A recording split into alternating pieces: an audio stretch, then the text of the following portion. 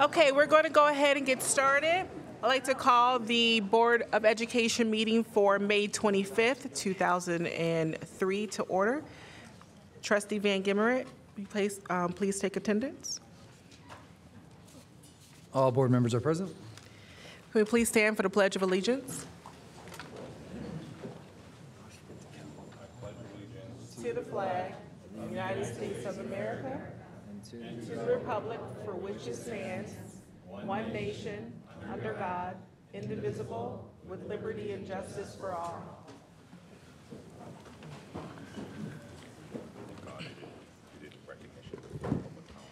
Okay, so we're going to move on to item number 2, special recognition. We like to celebrate the success of our forensic state champions. If we can bring Danielle Tier.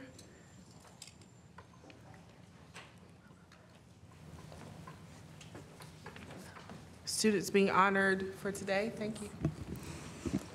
Hello, I'm honored to stand before you today to celebrate the Bloomfield Hills High School forensics students that received first and second place awards at the 2023 state championship. Students that placed first include Justice Southward, so you guys can come up. 12th grade for poetry interpretation. Paul Abdelnour, also 12th grade for dramatic interpretation. Sarah Haddad, grade 12, sales speaking. And the multiple interpretation group next to normal. And tonight we have Lauren Kupleian and David LaBond here for that group, so come on up. And then additionally, we had the second place multiple interpretation group as well, and tonight we have Zoe Deprez here to represent. So the competition took place on April 28th and 29th at Wayne State University. The Michigan Interscholastic Forensics Association empowers students to become proficient and ethical communicators, critical thinkers, lifelong learners, and leaders in a democratic society through interscholastic speech, theater, and debate activities for middle and secondary school students. Overall, Bloomfield Hills High School placed third in the Class A tournament. Thank you.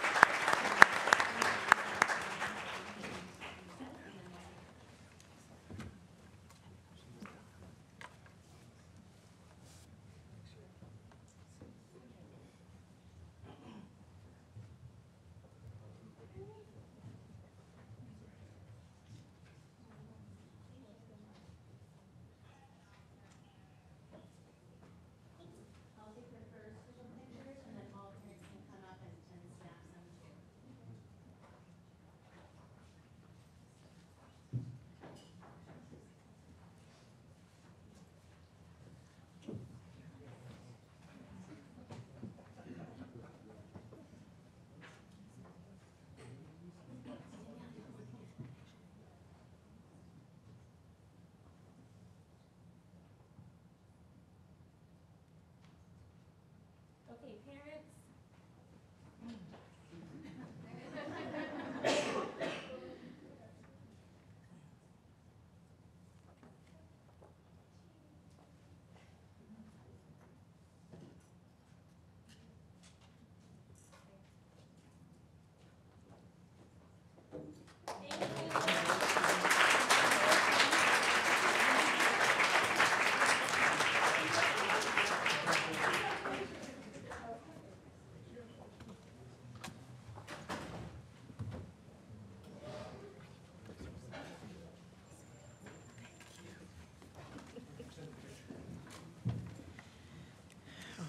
Glasses back on, so I can see.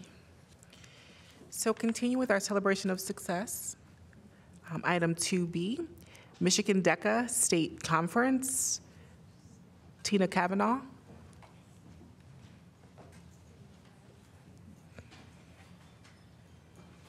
Hello, I am so pleased to be here today to recognize our Bloomfield Hills High School DECA champions, not only state champions, but international as well.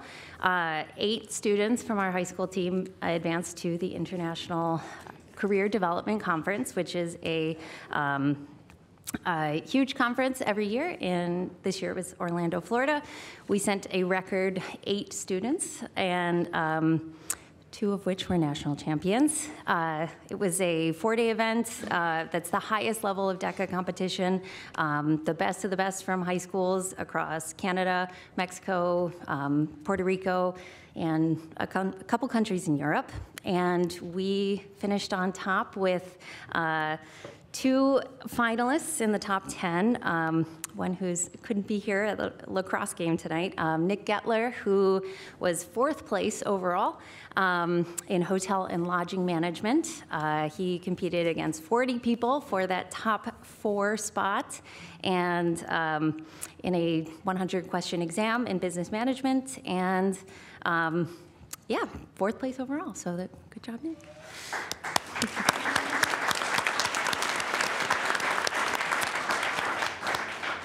We also had our junior Aileen C, who was our mega champion, brought home the DECA Glass Trophy for a 3rd place win in a prepared event entrepreneurship innovation plan. She was a standout in this field. It's one of the hardest DECA competitions, and she did it all on her own and created a innovation for a real-world problem and built a business plan around it, and put a little personal spin on that. And as a first-year advisor, very proud of our whole team. Yeah, the whole thing was very award-worthy. Also, we had our internet integrated marketing campaign team. Forrest, Omair, and Alex placed 96th overall, 96% top on your presentation. And Evan Friday in accounting applications. Jack Victor in Principles of Business Management, and Ben Guettler, who also could not be here, in entrepreneurship. So,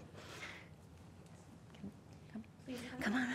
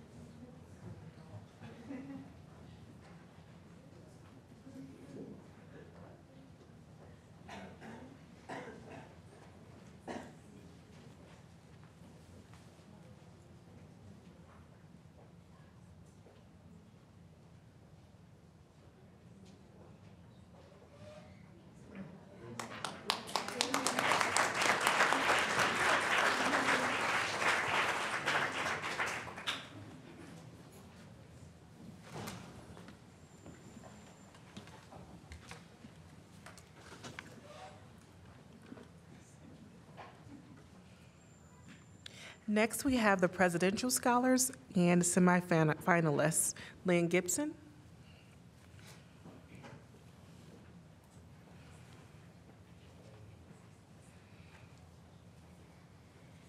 Good evening. I'm honored to stand before you today to honor a few International Academy students. Could I please have Adnan Khan, Ching Ching Oyang. She couldn't be here tonight, but her mom's here, so Mrs. Oyang, if you could come up. And we also have, am I missing one?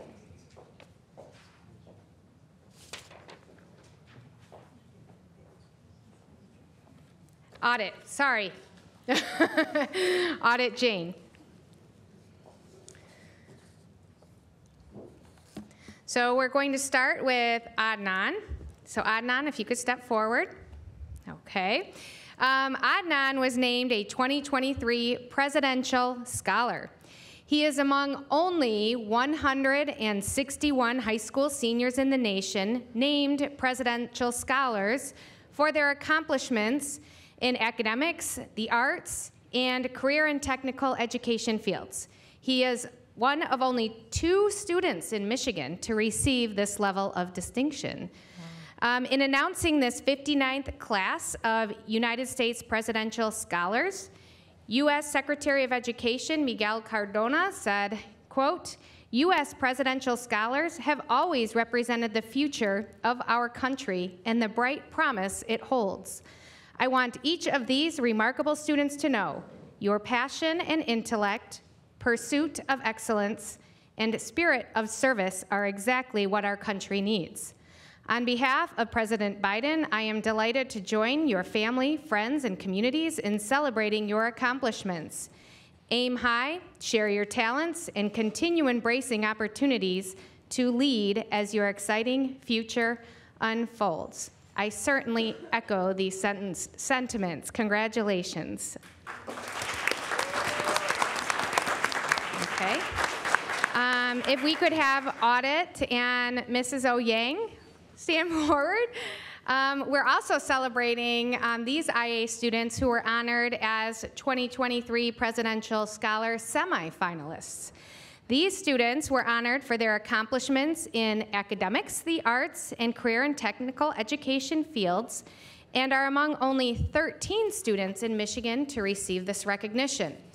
The White House Commission of Presidential Scholars selects scholars annually based on their academic success, artistic and technical excellence, essays, school evaluations and transcripts, as well as a demonstrated commitment to community service and to leadership. The Presidential Scholars Class of 2023 will be recognized for their outstanding achievement this summer. Congratulations to our International Academy students.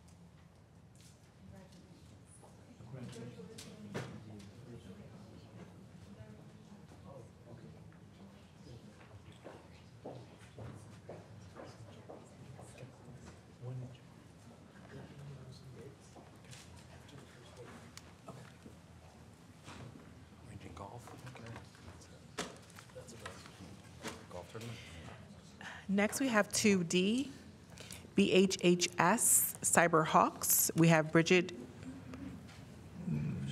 Krenchenko. Did I say that correctly?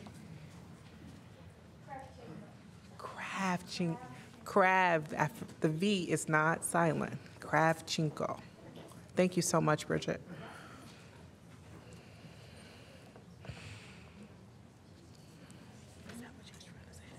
Okay, if I could call up Next time. Alex Hyatt, Aileen Tsai, Jacob Irie, Douglas Kravchenko,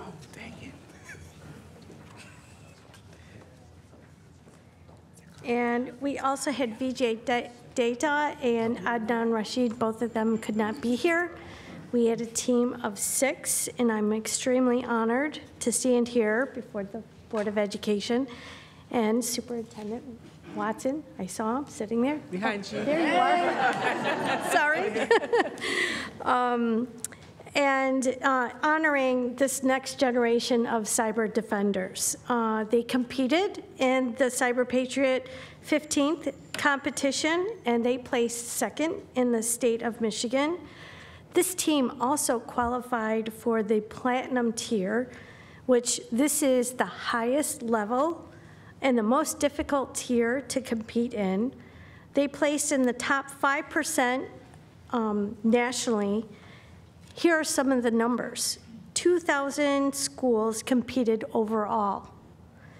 In Michigan alone, 95 schools competed, and the Cyberhawks took second place. Only 641 schools qualified for the platinum tier out of the 2,000. So during this competition, the Cyberhawks competed as a newly hired IT professional, tasked with managing and defending. They had to defend against viruses, attacks on the system, and defending a small network in the company. And they competed on virtual images, Windows 10, Server 2019, Ubuntu, which is a version of Unix or Linux, Cisco Packet Tracer, which is a network simulation tool, and a network quiz.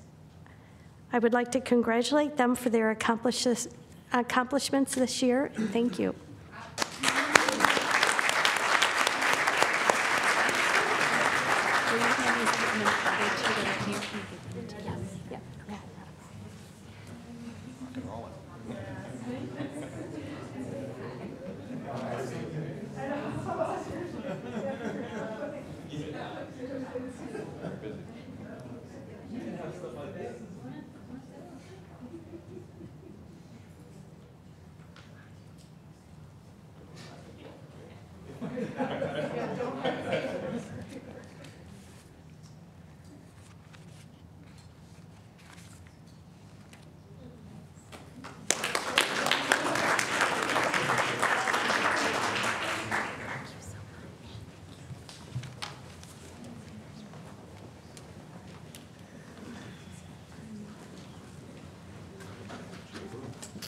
Next, we have item 2E, agenda item number 2E, celebrating success, deaf and hard of hearing national award winners storytelling contest. We have Jason Rubel.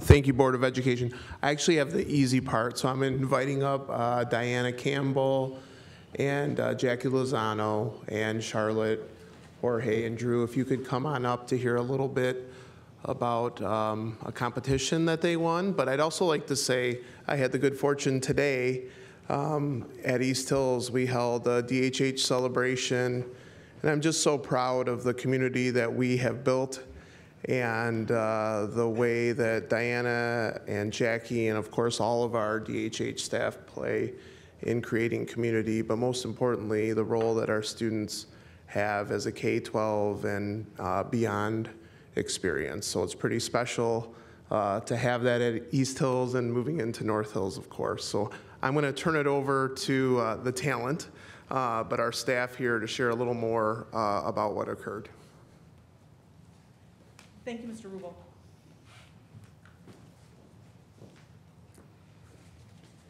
So we're here tonight to honor our students who they did an amazing job. First, we have Drew Gechter, who is an 8th grader. We have Jorge Torres Mendoza, who is also an 8th grader. And we have Charlotte Morgan as an 8th grader as well.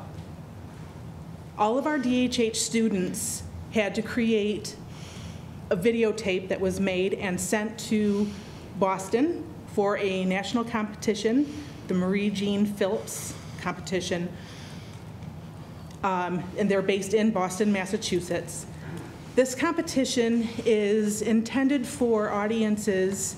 It's open to students across the country in order to celebrate deaf culture, deaf history, ASL, and advocacy for themselves. I would like to introduce first Drew Gechter, our 8th grader who won first place in his age group for an ASL poem. His poem was about a personal hero. And his personal hero is actually an alumnus of our DHH program. His name is Sean Forbes, and he's a famous deaf musician.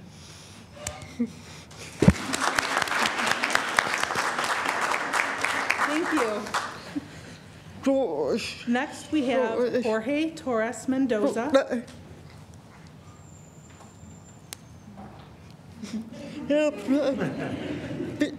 He, as an 8th grader, he also won first place in his age group for an ASL story. His story focused on his hero,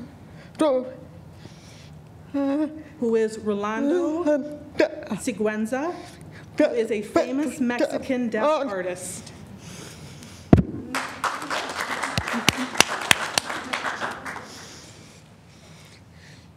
Next, we have Charlotte Morgan. She is an 8th grader who won 2nd place in her age group, competing for an ASL story, focusing on her hero, Helen Keller, who is a famous deaf-blind woman.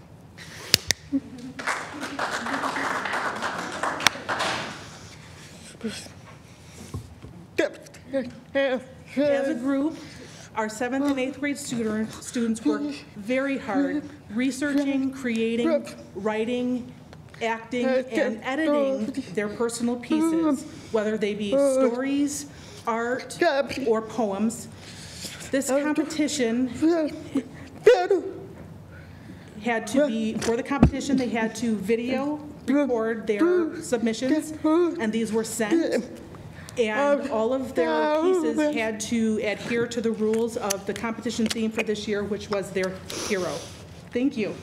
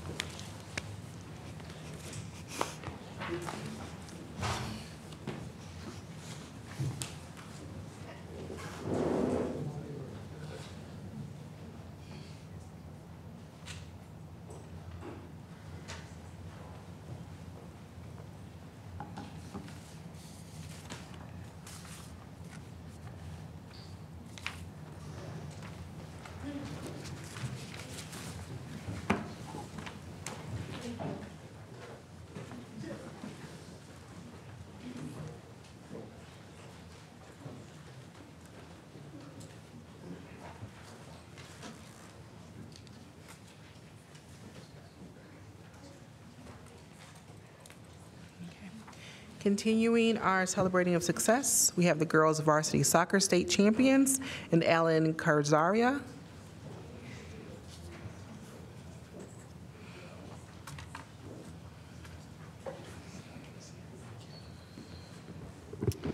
Thank you.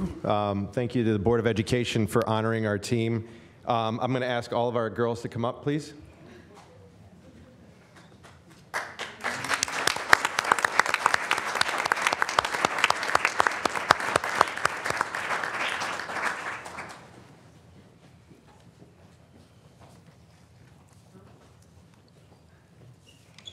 Okay, I'm honored to stand before you today to celebrate the 2022 BHHS State Champion Girls Soccer Team. The 2022 Bloomfield Hills High School Women's Soccer Team is the first soccer team ever since Bloomfield Hills High School was established in 2013 to win a state championship title.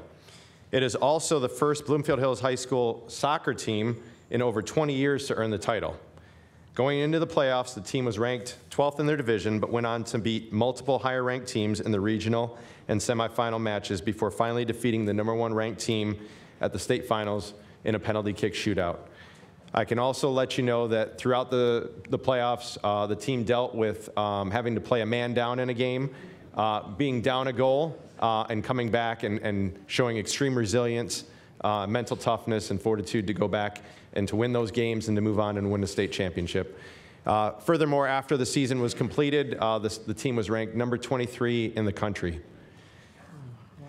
So those being honored from the team are Ava Badillo, Drew Martin, Emma Merchant, Esther Rosette, Alice Spiegel, Charlotte Carlton, Brooke Green, Avery Hall, Lola Halsband, Jenna Ophira, Jakaya O'Rourke, Ava Duquette, Joelle Loire, Jenica Opdahl, Tess Wright, Lauren Cusin, Lily Amon, Emma Henry, Avery Law, Elena Perota, and Sophia Spano.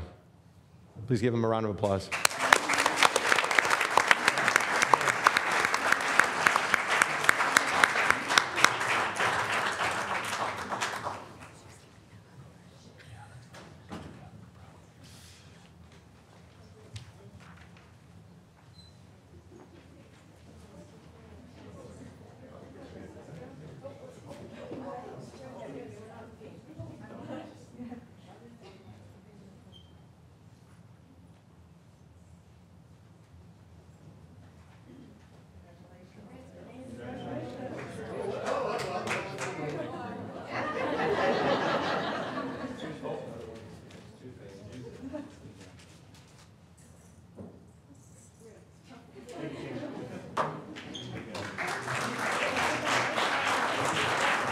Thank you very much.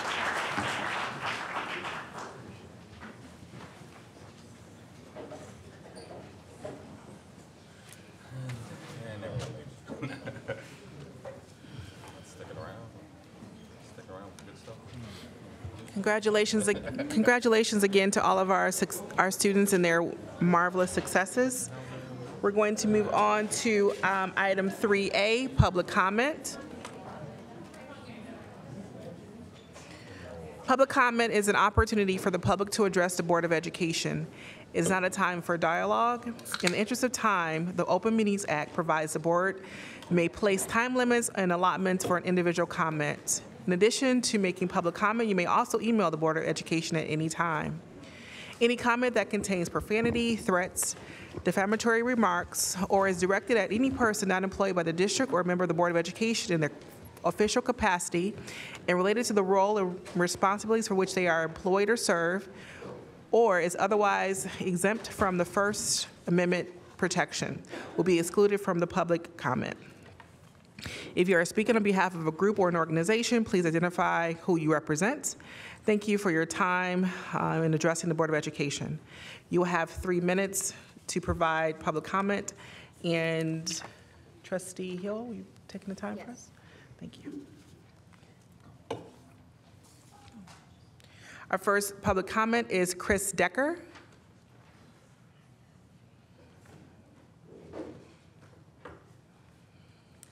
Hi there. Thanks for listening. I know I'm not going to rehash what happened last week with the baseball fields and the transportation center, but I do want to ask a question. What would have happened if the mom that told us about this hadn't heard about it? It sounded like all systems were go. There was a survey done on the property. We watched meeting minutes where you guys sat and listened to the idea. Everyone listened to it. Nobody said, wait a minute, that's crazy. Actually, I think, Mr. Watson, you did say we promised to move the transportation center. Thank you for advocating for us in our East Hills, Eastover community.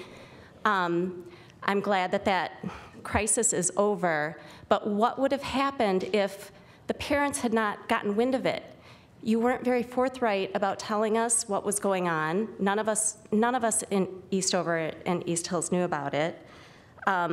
So I guess my next question is, how are you going forward going to uphold the promises of the bond? One of the promises was moving the transportation center, and in talking to a few of you this week, it doesn't sound like you're planning on doing that anymore. So the main thing is, we don't want our East Hills / Eastover school to become the dumping ground for, you know, more buses, physical plant services, their trucks. I don't know what's involved in that, but I've heard different rumors about what's going on with other properties, and it feels like East Hills is just getting kind of lumped in with let's put less desirable stuff over there. We don't want it. We were promised to get rid of it.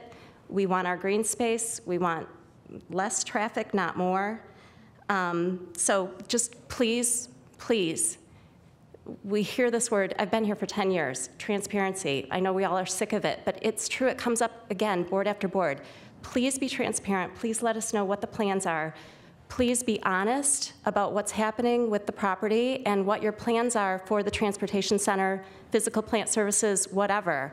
We're concerned about the way that email to us was worded that it's not going on the fields. It doesn't say that it's not going in the parking lot or adding on to the back of the building. So please be honest with what's going on with that situation and all. That's all that we ask, and we can avoid all of that, all of the unpleasantries. So thank you. Thank you. Maureen?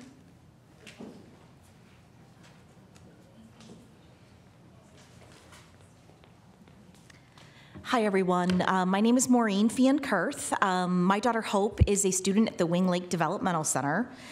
And I'm here today to talk about some of the center-based funds that you have left over. We would really like to see some of those funds go to Wing Lake and not be dispersed elsewhere.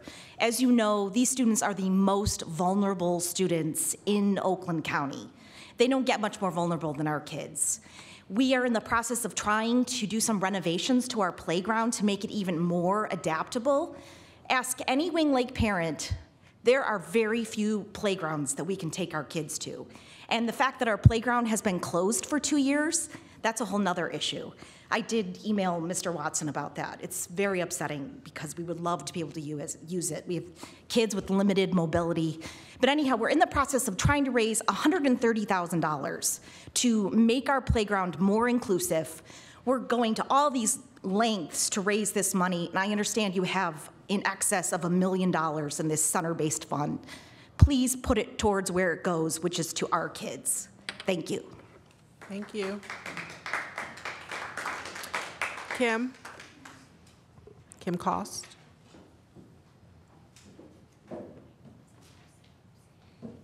I will make sure that I send a note to the superintendent's office to be distributed to you. You can jump in at any time and know that the resources that are being made available in this initiative are unparalleled, and they are all free.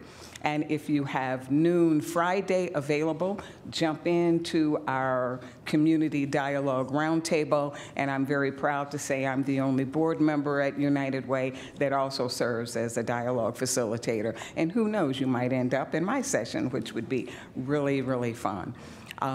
We walk the talk at United Way. This is to help us learn, and we are committed to seeing that our communities have access to the same resources we do when it comes to diversity, equity, and inclusion. With that, I do have a concern. That's 3 minutes. You know what? I will leave it at that, and I will make sure I follow up with you because there is something I'd like to follow up with. Thank you very much. Thank you. We have Larry Lloyd. And then after Larry is Margie. Hello. I am Larry Lloyd. I'm a resident of the Bloomfield Crossing neighborhood. I'm also the president of the Bloomfield Crossing Homeowners Association. And I'm here also about the transportation center.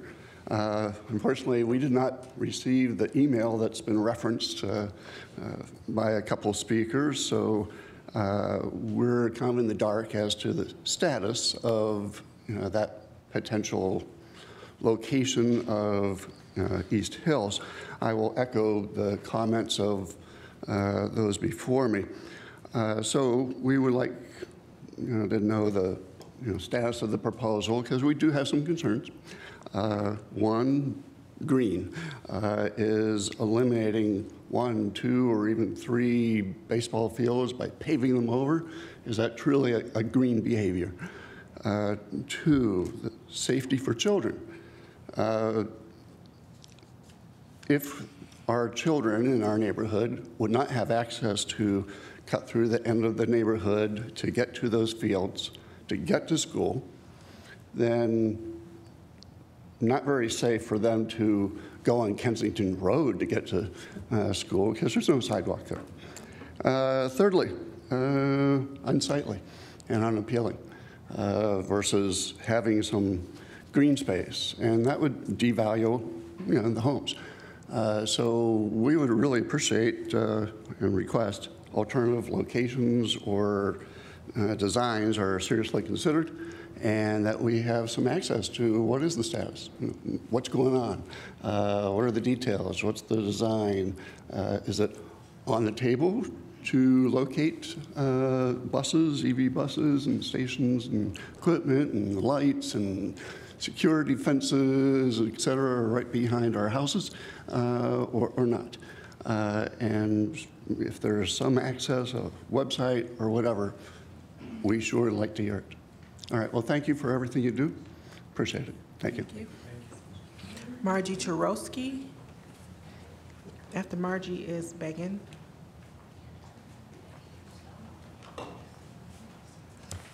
Hi, I'm Margie Chorowski. I have 3 children attending school in the district. We've loved our experiences at Eastover and East Hills and are so thankful for the amazing teachers and staff and leadership in both of the buildings. I want to thank all of you for the email that was sent yesterday to district families informing us that current East Hills baseball and soccer fields are no longer an option being considered by the district for the transportation department's placement. My son's team is playing baseball, a game right now on those fields.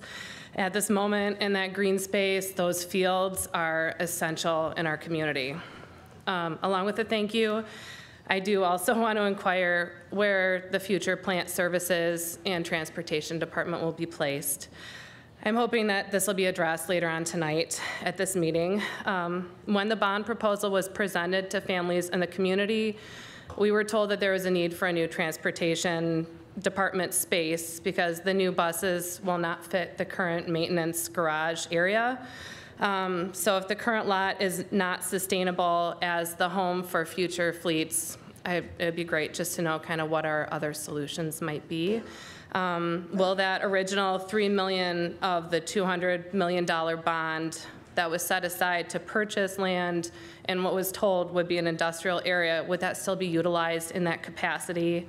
I'm just hoping for commitment from the board that the East Hill site will not come back on the table as a possible space in the future. And on that note, I do want to emphasize the need to keep our schools green spaces. The fields and baseball diamonds, they're places to run throughout the entire district, you know?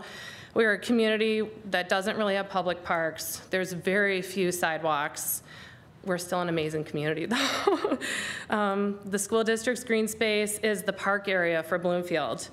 We need to ensure that our children, families, and community have places nearby that are safe spaces to gather, play, and run. It's essential to the physical health and well-being of our students, family, and community to have places like this to go. Organized sports teams practice and play games. There's pickup games with friends and families. They happen on all of the fields in our district, across the district throughout the year. Access to these sites spread throughout the district is imperative. So as you plan what Bloomfield School's future footprint will look like, please keep this in mind. I also want to thank you all for everything you do for our schools and families. I know that it is a thankless thing a lot of the time. You give a lot of time and energy to our community by being on the board. And I also do want to thank you for tonight placing the overall well-being of our Eastover and East Hills students and community first by keeping the fields where so many kids run, play, and even walk through to get to school green. Thank you. Thank you. Megan Preston. Preston. And then Chris Kiesel after Megan. Good evening. Our community passed a $200 million bond that made promises and earmarked money to be used for very specific purposes. It is not a binding agreement, I understand that. I guess because it passed, you can now rewrite it and do whatever you want. Not surprisingly, there's very little information remaining online that would outline how the money would be spent. I, like Kim, found a single sentence under the community notes after pouring through pages and links for hours. But when many of us have the same recollection, when the board deviates from that, it produces a general lack of trust in our community. You may choose to use the money in the way that it was intended and originally communicated, or not. But surely you know what you should do, what the right thing to do is. And if you choose to go in a different direction without transparency, the results will be further distrust and strife. And when the need for more money and resources comes up again, which it will, I believe you will come up sorely short on support and needed votes. So to the administration, I ask you to come up with a better plan. We always hear kids first. So put the kids first and get creative and present a better plan to the board, please. And to the school board members, please don't pass plans that are lazy and cheap and lack the intelligence and creativity that our community demands. Please think through implications and consequences. Get community input if needed on the important things, not just what to name the new preschool or what mascots the middle schools should have. Please represent the community that elected you to your position and don't take the easy and cheap way out.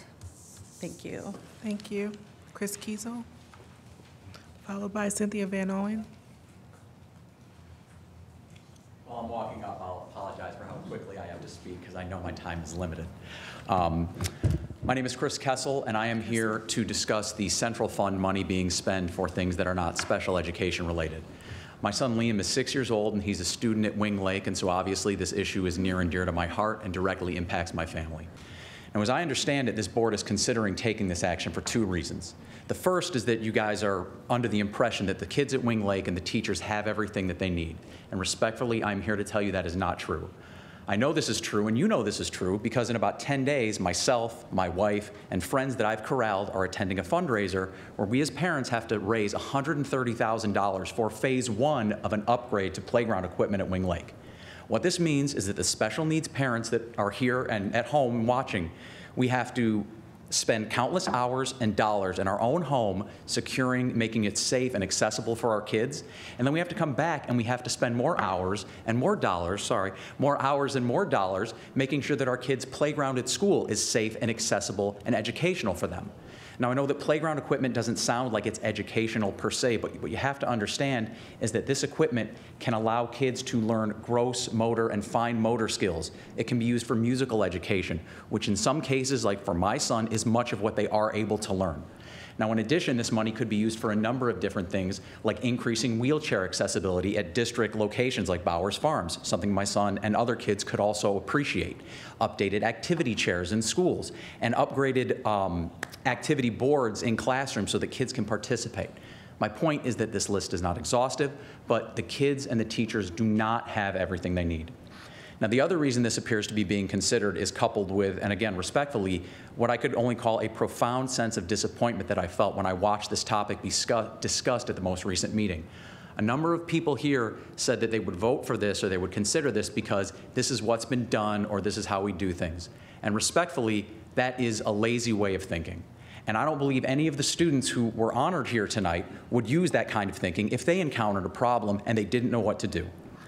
I'm here to ask you all to do better than what has been done, to be better than what has been done.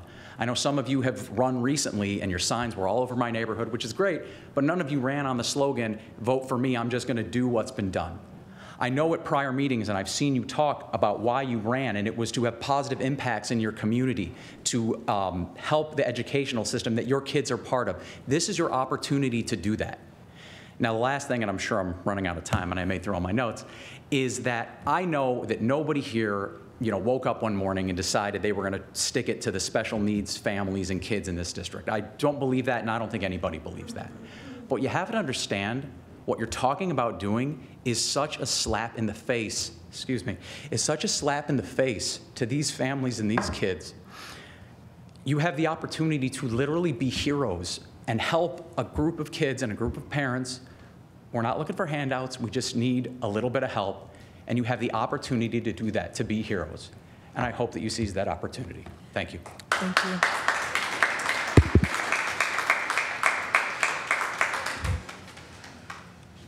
Cynthia Van Owen, followed by Don Greenwell.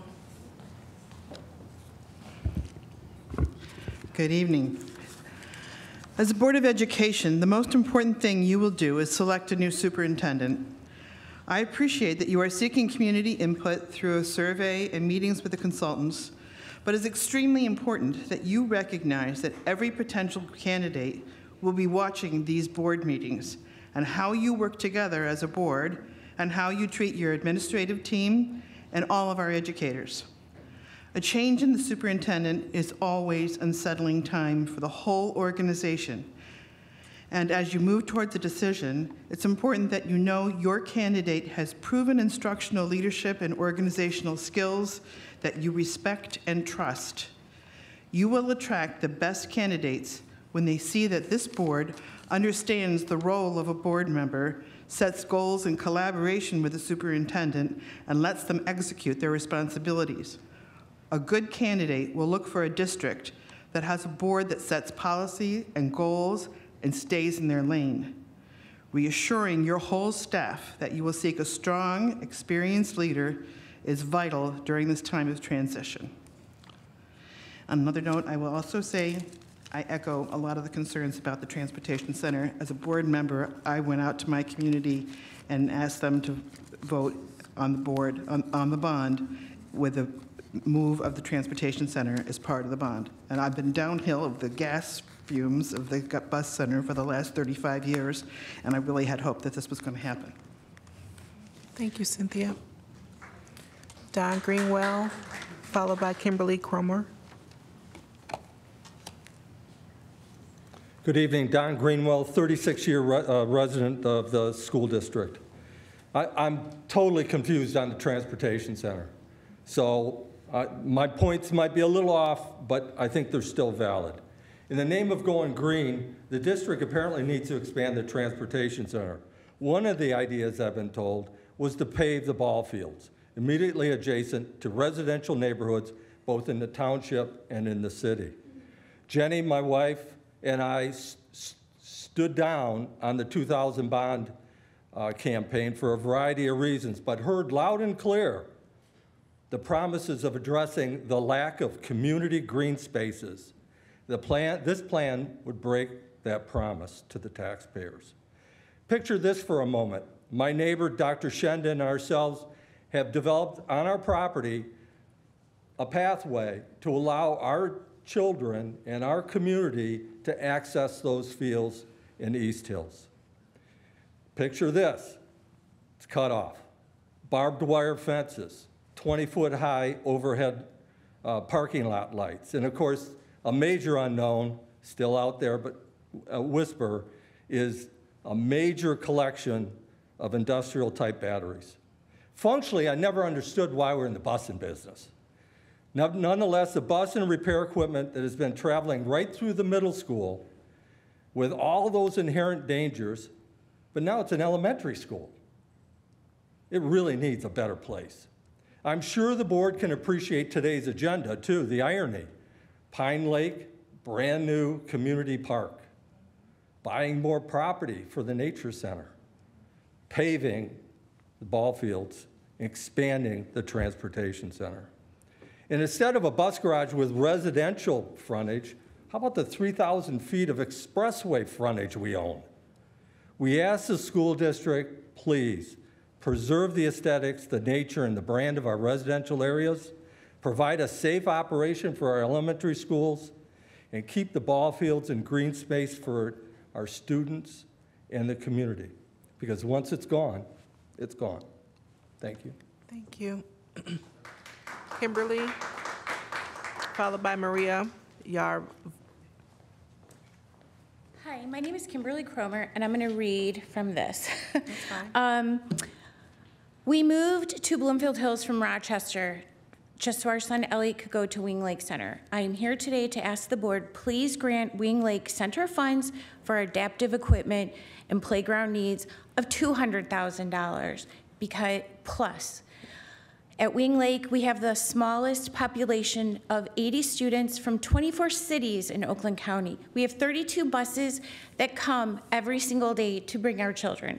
We have the most medically fragile and cognitively impaired children in Oakland County. My son wakes up every day at 3:30. Our children have seizures, they have feeding tubes, they have oxygen. They are fragile, fragile children and still deserve as much education as we can give to them. It's impossible for our 80 families in 24 districts to fundraise while caring for their medically fragile children. Our families have constant medical expenses. We are exhausted parents. We do not have time to raise extraordinary funds of $200,000. Our playground is a space, it's an extension of our classroom, a tool for our children's therapies, sensory needs, and foster socialization, a tool that supports our staff and therapists hourly. I volunteer twice a week I paint at the school. I am on the PTO for fundraising. I am on PAC. Jen Perone has asked me to be the president of PAC. I don't want to be the president of the Gen Ed PAC. I want to take care of our school, our children. And that is why I'm here today. I paint twice a week with the children. We sell t-shirts that we paint. We auction children's artwork. We have family donations, and we have events organized by the teachers. Mr. Kessler, the event he was talking about has been coordinated by our staff, our teachers, because they know we are tired, and we are giving 500%, even when we're sleeping, 500. I wake up when my son moves because I think he's having a seizure. This is not acceptable when there is a center fund for these extraordinary circumstances of special needs. We need adaptive equipment and updates for both wheelchairs and mobile children so they can be together. So my son's wheelchair friends can be on the same piece of equipment with him so they are not isolated. They're already isolated from the world. We need permanent shade for swings, adaptive equipment, and functional tables, picnic tables, to protect our baby's skin from the sun and the heat. Our children do not tolerate sunscreen. They don't wear sunglasses. They will not wear a hat. They will bigger about it. My son already has a tan, and he fights me. So we have to pick our battles, and that is a battle. They're on the playground, and we want them there. Also, we need secured access to our playground 7 days a week for specifically Wing Lake families only. We want a key, a keypad, or a key fob for Wing Lake families during non-school hours. The public abused Wing Lake Playground and used it as a dog park 2 years ago. Bloomfield Hills building crew cleaned up 27 bags of dog waste, cigarettes, and broken bottles on the playground. Our children deserve a space to gather that is safe and familiar to them. Thanks for listening. Thank you. Maria Yar Roloson. Are there any other public comments after Maria? Okay, thank you. Good evening. Can you hear me? Everybody hear me? Yes. Okay. I'm Maria Yar-Wolison. I live at 572 Tally Ho Court, Bloomfield, 48304. I am a resident there for over 30 years, and I live on the cul-de-sac that backs up to East Hills Middle School Parks. The reason I'm here is because we strongly oppose any suggested removal of those ball diamonds and park, and I understand that I guess there has been some update as to whether or not it's going to happen, so excuse me if I'm being, if my comments are not appropriate, but I just want to make sure that you are very, very well aware of why we oppose the demolition of the playing fields in East Hills. First of all, I'd like to suggest that my understanding is the present bus lot has existed there since about the 1970s, when it serviced more than 10,000 students, and our schools operated about 11 K through 12 buildings. Again, my understanding now is that the enrollment is about half, 5,000 students and only 8 buildings. And what I'd also like to make sure everybody knows about, and I'm sure you're aware of this, if you are ever at the schools in the morning or in the afternoons, you're literally practically run over because there's so many cars and parents dropping their kids off or picking them up. And in other words, I don't know exactly how few kids are actually using these buses to begin with. That's just kind of what I want to say about that. Another big thing is the property values. Being next to a parking structure obviously would have a negative impact on that. And if I can just say one other thing about, there's a lot of talk about getting EV buses and things like that, which I'm assuming would be running on lithium batteries. I know an individual who is actually involved very much with an international corporation that is involved in the production of EV batteries that requires a lot of lithium that has to be mined and things like that, and it is a nasty chemical, and so I'm actually very, very concerned about any conversion to EV buses as well. Thank you very much. Thank you so much. Seeing no additional public comment, we're going to move on to superintendent update report, item number 4. Thank you, Dr. Southward. Just a couple brief updates. One, our amazing students this evening. You would think after being in education for so long, it wouldn't be surprising, but every time I'm just amazed what our students were able to do. And to see the students we had this evening and the awards and their achievements, just amazing. Today, our prep students held their end of the year celebration, and 3 of our amazing students will be graduating this year. So excited to see them off at a graduation. Excited to see all of our current 8th graders participating in Move Up Day tomorrow. Next week, we'll be sharing an update with high school students, staff, and families regarding next steps in the hiring of the next Bloomfield Hills High School principal. Also, over the past few weeks, we held transition events for community members in all 4 of our elementary schools. We've welcomed hundreds of families to tour elementary schools to learn about the exciting happenings that are going on as part of the transition, and hoping everyone in the community has a safe and relaxing long weekend. Thank you. Dr. Southward. Thank you. Moving on to item number 5, Board President Report. I'm going to combine my report with the superintendent search. So the Board of Education met last week, and we met with our search firm, and this week our update is we were able to send a survey out to our families. The search firm also was able to meet with our students this past week, which is amazing. Our student interns, there were 6 students that actually showed up to meet and discuss how we would actually get our students in the high school and middle school to participate. From there, they determined that they would use a few of the student leadership groups to converse and participate as like this in a similar format as our community, to participate in the same 3 questions that were in the survey that our families have access to on our website.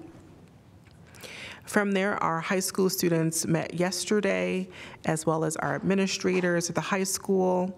Our IA students also spoke with the search firm, which is amazing, and as well as some of our staff members that were invited to participate. We did have some low attendance at some of these events, and we'll talk about that a little bit later on. And then there was also 6 p.m. community member session as well. From there, our search firm has also updated our work with our community communications group and with our communications team. Our website has been updated to provide you with up-to-date information on our superintendent search. We are looking to, from the information gathered from our survey, we're going to be putting together our candidate profile and as well as a position announcement. Our search firm will be sending us documentation after the conclusion of our final community meeting on Wednesday. From there, we'll be looking for feedback from our Board of Education immediately, so it'll be like a fast turnaround team that Thursday. Our goal is to try to stay on our timeline and having the position posted by June 1st. At the same time, we are also working with our search firm in parallel and looking at our possible interim. And so what he is doing is having some initial talks with a few folks regarding some possible candidates for that particular position as well. Any questions? In the audience, maybe be a little quieter when you're whispering. Thanks. No questions. Thank you. Oh, that was kind of hard to talk over. All right. So anything else regarding the superintendent search? No. So we'll move on to item number 7, which is our healing response plan from our superintendent. Thank you, Dr. Southward. There's been no additional incidents of hate that have been reported. Communication camp update. We've secured the dates for staff training in September and the camp dates in November. During the summer, there'll be planning meetings that take place to discuss the timeline and process for notifying the students. They'll be going to communication camp. Part of the communication camp will be a comprehensive program focused on civil discourse and critical dialogue facilitated by trained BHHS faculty. Also going along with the action items, identify and review research-based approaches to further develop a positive school culture and climate. The government teachers are planning a Washington, D.C. trip for the spring of 2024 for junior students. This is to make up for the fact that they missed their 8th grade D.C. trip due to COVID. Turn back over to you, Dr. Southward. Thank you. We're going to move on to item number 8, Diversity Assembly Investigation Committee update. Trustee Van Gemeret? Or Sure. We met with the attorney last week, was it, Megan? Yes, last week. Yeah. Last Thursday. They advised us that a report will be ready on June 2 for the committee to review, and the following week for the board to review, and then I believe we're going to try to get it on the June 8th agenda. That would likely be closed because there may be employee names or things that maybe shouldn't be disclosed, but I don't know for sure. Rebecca's not here, and she indicated that the June 8th meeting was pretty packed. So, but it's my suggestion. I think the committee's suggestion to just squeeze it in because it's something we need to do as urgently as possible. So that's what we got so far. And the goal will be to share as much of the report as possible without compromising personnel issues. Right. Okay, so we'll try to figure out that's going to be at the beginning or the end of the meeting. Okay. Any questions? All right, thank you. Moving on to item number 9, which is the consent agenda. Trustee Van Gemeret? Man, I need to get some readers. I move that the Board of Education approve the recommendations detailed in the consent agenda as follows. Request to approve the minutes from the study session of April 13, 2023. Request to approve the minutes from the regular meeting of April 27, 2023. Request to approve the minutes from the special meeting of May 2nd, 2023. Request to approve the minutes from the study session of May 11th, 2023. Request to approve the minutes from the special meeting of May 17, 2023. I move that the Board of Education approve the financial reports as presented by Karen Hildebrand.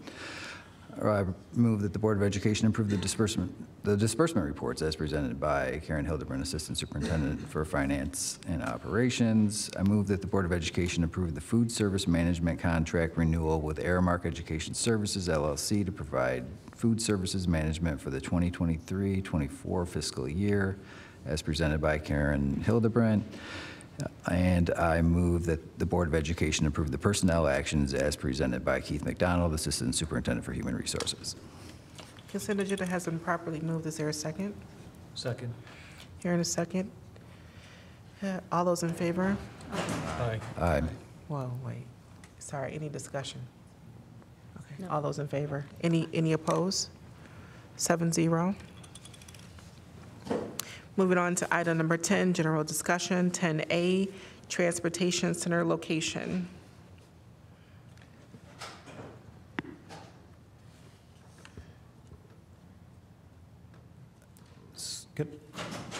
Superintendent Watson. Thank you, Dr. Southward. So we did send an email out to the East Hills and Eastover community yesterday, letting them know that where the ball fields are located and baseball and soccer, that area is no longer an area for consideration. As far as where we can actually put the transportation center and what options exist, we'll be working with a small group that's part of the bond committee that includes 3 board members, looking at what options are available and what might meet the needs of the community. And once we have some additional thoughts and vetted some additional ideas, we'll bring that back to the whole group. But we'll be working with that small group on that, and of course, with Barmel, Plant Mariah, and Cressa, and then internal administrators as well. For those of you who don't know, our board bond committee consists of Trustee Van Gemeret, Trustee Kumar, and Trustee Colin. Correct. So that's the only update as of now. any other comment? I do want to clarify the email that went out, I think it was yesterday. We received that email 30 minutes beforehand. I worked up an edit to that email. I didn't realize when the email was going to be sent. And this is what I would have had the email say. The administration presented a number of options for the location of the transportation center to the Board of Education at the June 9, 2022 and July 21st, 22 study sessions, including the administration's recommendations. As part of that discussion, administration outlined next steps, which included establishing user group meetings, completing surveys, geotechnical services, et cetera, conducting noise and traffic studies, generating a budget, and conducting information meetings with surrounding neighborhoods and communities. Following that process, the administration was to seek BOE approval. So there's been no approval for a transportation center before, and there hasn't been one now. We don't know where we're going to put it. While the process of inquiry is just beginning, we have heard and then it goes on to say, we've heard your feedback and the fields are off the table. So I guess I just want to clarify that while we were presented with that option, there were a number of other things that were to take place to determine whether or not that was a viable option. And since that time, nothing has happened. And finding out that a survey happened was something that we found out at the same time as you found out, or shortly thereafter, I guess.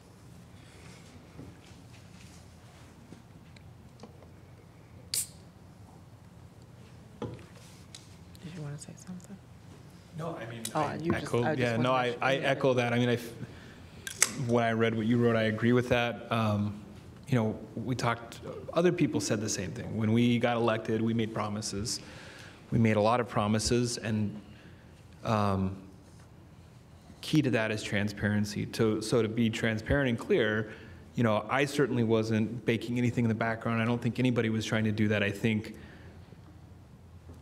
as I found out, you know, I'm sure I had the same reaction other people had about what might have been, you know, thought about transportation, what's happening. And to be clear, you know, we have the same concern. I'll just speak for myself. I have the same concerns. I want to make sure that when we promise something, we deliver on a promise. You know, we advocated and worked with the community members who supported that bond. And I think that's always the goal, at least I have in my mind, is whatever we promised, we should try to strive for that. You know, that's our best effort. Things can change, and things have changed. I mean, that's why we have change orders with all these bond projects. But we need to be transparent. We need to communicate. I think now is the time. This is a great opportunity to pick that back up, no matter how this ends up. But we communicate with the community frequently, as much as possible, surveys. So I'm not in the committee necessarily, but very eager to stay in tune with that. If we need to go out and visit with people at sites, if we need to talk, I will always be ready for that, because I think this is something obviously we've heard loud and clear, that we need to work very closely with them, and I will be happy to do that. But to the rest of the community that's here, that's listening, we hear you. You know, I just want to be clear that, as John said, you know, there wasn't a plan, certainly, that we were working on and doing anything. So we hear you, and we want to work with you. This is not something that we're trying to do unilaterally. So we support you in that regard. And at least from my perspective, our goal is always to deliver on whatever our promise was originally and to strive for that. And when changes happen, we communicate with you and make sure that you're a part of that process. So.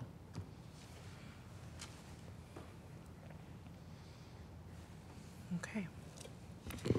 So we look forward to our committee reporting back on those discussions at each meeting. Is that okay? Our first report will be probably in June. Yeah, at the June Committee of the Whole, not so much in the Transportation Center, but an update on the bond in general. We'll be reviewing that. Okay. I think from a committee perspective, we are working closely with administration, Plant Moran, and Barton Mallow to make sure that everything that we promised in the bond is delivered on time and as much as we can at this point on budget. Thank you for that.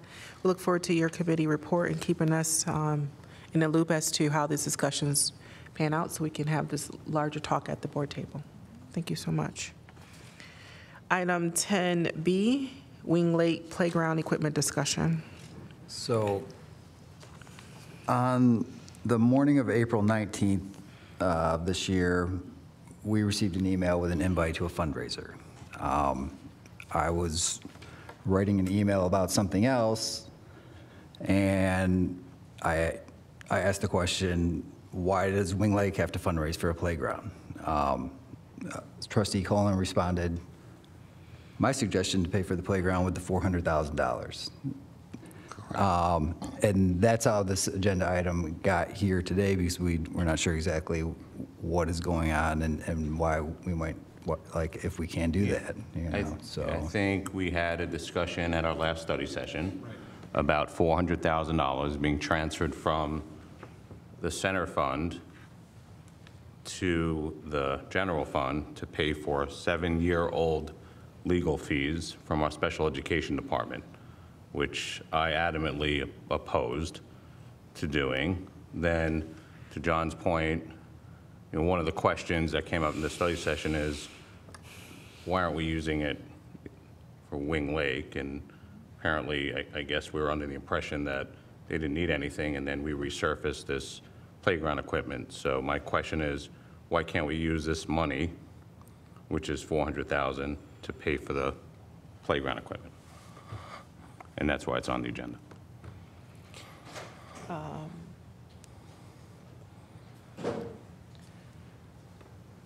And I guess I'll follow up and I'll ask a question for Karen. Can we legally pay for this playground equipment from the center funds? Or fund balance is unrestricted. It can be used for whatever is the pleasure of the board. Okay, so I would make a recommendation that we use this money to pay for this playground equipment so they do not have to fundraise for it. What's that? Want me to take over? I think we just need to take a 5-minute recess. Yes. Can we?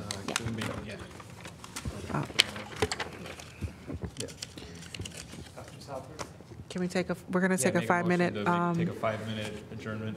Can somebody make is there a second? Second. It's been moved and seconded. We'll take a 5-minute recess. Thank you. Unwell and had to head home. So I'll be continuing and sharing the rest of the meeting. So we left off on item 10B, Wing Lake Playground Equipment Discussion. Yeah, so I guess the question is, we have excess funds, there's a need, there's the playground need, that's the immediate need, and there may be other needs that we can go through. And apparently, legally, we can use it, it's unrestricted.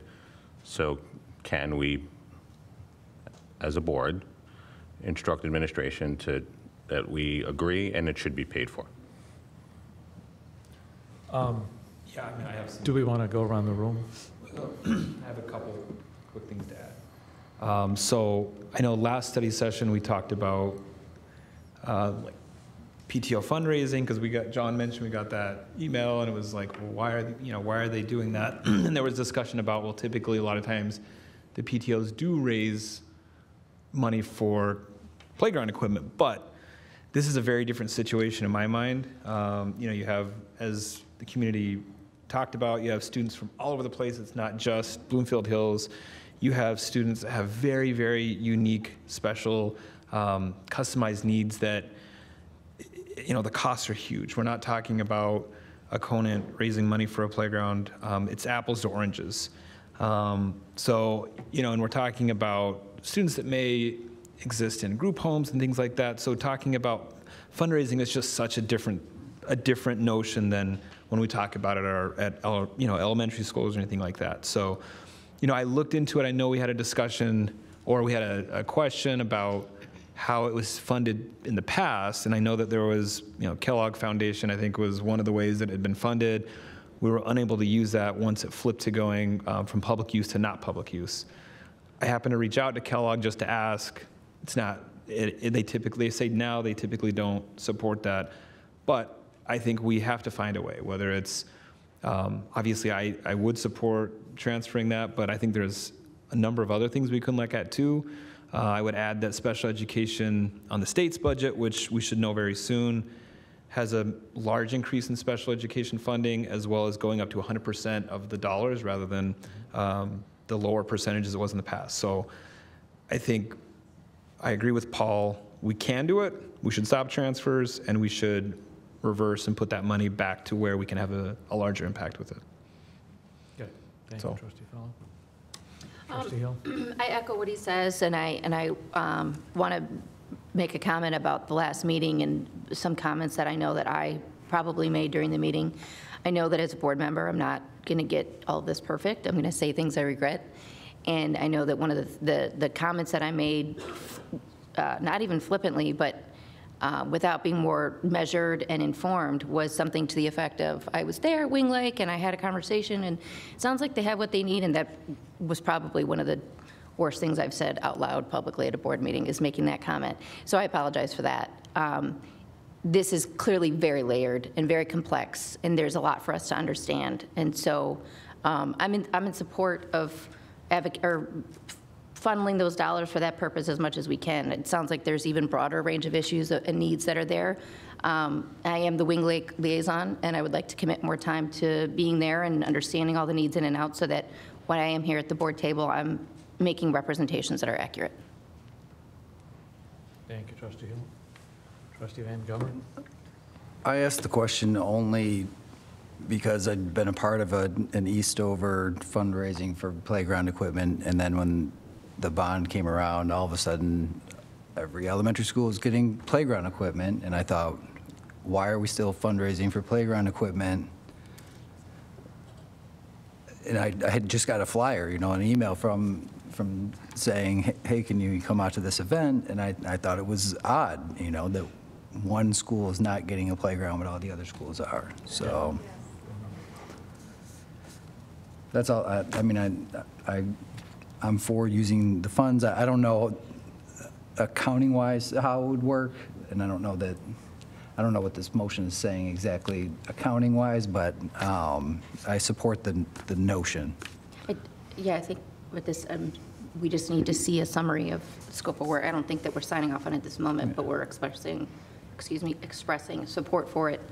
Would like to see the details and the projected costs and the breakdown and all that, but I think we are in support. So there's two elements to this, right? One is the transfer of funds. I think I'm hearing everybody say we're in support of not transferring those, so they're pulling that back, right? I don't know. Or that action. So let's go around the table, but I heard at least from three of you, right? And I'm in favor of that as well. I think I'm better educated now than I was the last session. So let's get that piece out, and then we'll come back to the funding for the playground itself.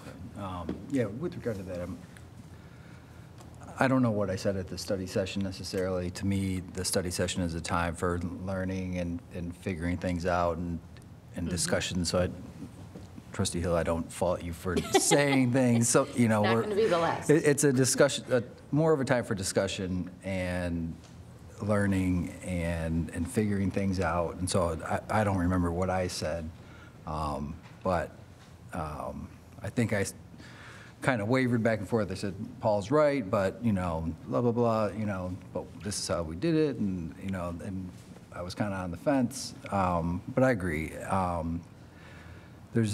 So specific to the general transfer. Yeah, so but like I said, I also don't really know exactly how that works on an accounting level. I don't know that we've actually transferred the funds yet. No, I don't I think that's what was said last time. Yeah. So. Well, I think we're voting on the budget tonight. Yeah. And so we would have to stipulate in the budget, if we are voting, that money would say not be transferred, right? So to Civa's point, two things, right? Stipulating that money not be transferred, and then obviously working with Rebecca from that building and the PTO over that building to see, you know, right, step 2 is what is the cost that is needed to fund this, and then maybe there are other things that we've heard to fund, and we could use that money, earmark that money toward that. My understanding of this whole situation is that we are underfunded in special education, and that's why they needed to use this accounting practice, and it doesn't look good to so many people, and I'm trying to understand it more right now. I didn't understand it last time. It's 7 years of legal fees that's already been paid, and now we're transferring $400,000 to cover it because we were in a budget deficit. So, as I said at the last meeting, it's, you know, it's whatever, some accounting, creative accounting, which I was not comfortable with, and I was not going to vote on the budget tonight because of that. And then obviously when we found out that there's money to be needed, so even more so that that money should be used for the people of Wing Lake. Superintendent Watson. Just a point of clarification, the only vote on the budget tonight is on the Oakland Schools budget, not Bloomfield Hills Schools. Thank you. So do we need to prepare a motion to say, hey, at least at this point, we're committed to not finishing the transfer from center out, or however that's set up, but going reverse? You don't need a motion. I don't know. I think we're in general agreement that the funds are not going to be used from the special education fund to the general. Good. Yeah, and to John's point, the purpose of the study sessions is to be able to have open dialogue. We can't, as a board, sit and have these discussions, which take a large amount of time to understand these issues in and out. So we're sometimes learning about things that in a perfect world we'd know everything, but sometimes from a practical standpoint we can't. And we want to support our community and what their needs are, but I also want to show a lot of support for our staff and the hard job that they do, and that they're accustomed to things that then it comes out and it might appear a way that wasn't intended. And I want to have their back as well and make sure that we're hearing their side of why they're doing things the way they do, and give them a fair chance, and not assume ill intent, but hear them out, learn the process, make sure I have a fully informed decision before I take a strong stance on it. So it's a balance of representing both the community, but also making sure that we have staff that enjoys working with us, knows that we want to understand their roles inside and out, and that we want to work with them. My question is, how are the $400 paid for then, or 400,000? Because it's all one district, right? And you know, you rob Peter to pay for Paul, or Paul. I don't look at it So my that. question is just, where do we go from here with that? My suggestion is we clearly hear the Wing Lake community voice that they'd like us to fund the playground. How about we take some time to study the needs at Wing Lake, and also look at it from a perspective of other playgrounds, what's been committed so far, what's left to be spent, what more is there at other playgrounds to be spent, get a better assessment of everybody's need. I'm not sure I know it all. All right. Superintendent Watson, is it possible we did get an email with kind of some detail about what they thought it was going to cost. Is it possible by a meeting or two down the road that we have a motion put on that says we're going to fund X amount of dollars, or up to X amount of dollars, and that the district helps Wing Lake figure out how to get this playground?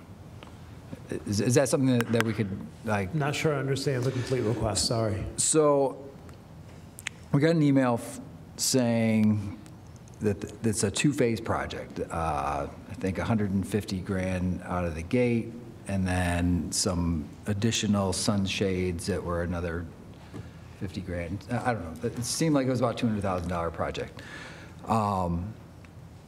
Can that be paid for just directly out of the center fund? So with disregarding the $400,000 transfer from the center fund to the general fund, can we just pay for the playground out of the center fund and not have to do any I believe so. Yeah, Karen, correct me if I'm wrong, but I believe so. Can you, So there's two options that are available that we can do. Number one, we could have the playground equipment charged as capital equipment directly to the center program fund as we incur the expenses. Or the board could authorize the transfer out of the center program fund into the capital equipment fund, have the capital equipment fund pay for that so it's capitalized with the rest of our fixed assets. That would really be the cleanest way to do that. And I think the PowerPoint, John, that you're referencing had phase one at like 155,000 and phase two was 70,000. So what I might recommend is at on the next board agenda, perhaps consider funding up to $250,000 transfer based on the scope of work for the Wing Lake Playground and to transfer it into the capital equipment fund. And obviously this would not happen by June 30th, so it'd be fiscal year 24 budget. And then to remove the legal fee transfer that had been originally approved and budgeted to keep that within the center program reserves. I think that's the two-step process. I think that makes sense. That sounds reasonable. That makes total sense. Any other comment? No. Item for discussion? Nope. Seems equitable to me to have their equipment covered, Okay. like you were saying. Superintendent Watson, any comments or questions? Yeah, get everything in order. All right, we'll continue making progress on that. Thank you. All right, general discussion complete on item 10B. We will move on to 10C, catchment areas discussion. Now, this is something I've been on the fringe of, so I can't. Something you what? I've been on the fringe of this discussion, and I know this handout just came out, but I know Michelle was more involved in that. Michelle was a little bit more involved. Essentially, give a high level. You want to go? Yes, Okay. I can give a high level overview. So this goes back to, obviously the whole realigning areas, right, to balance the 4 elementary schools. And the school that ultimately, because of factors that it impacted, was Way Elementary, where they realigned. So step one is they realigned, and then my understanding, and anyone could correct, Superintendent Watson correct me, is there were X amount of families that were designated to eventually go to Conant because of the realignment. So I guess a communication happened, and then what it was is, so they said that you could either stay at Way without busing or go to Conant, but you're going to have to go to South. And so a lot of families left, and some families decided to stay at Way. Then after, I think, seeing how the numbers are shaking out, and I think at the time, originally it was thought that North was going to have higher numbers than South. It started to shake out that South was more populated than North. A decision was made that since the people are at Way, still without busing, who are scheduled to go to Cal, you can go to middle school North. So that was like, I guess whatever it was, let's just say 8 months later, an exception was made for that, to go to middle school North.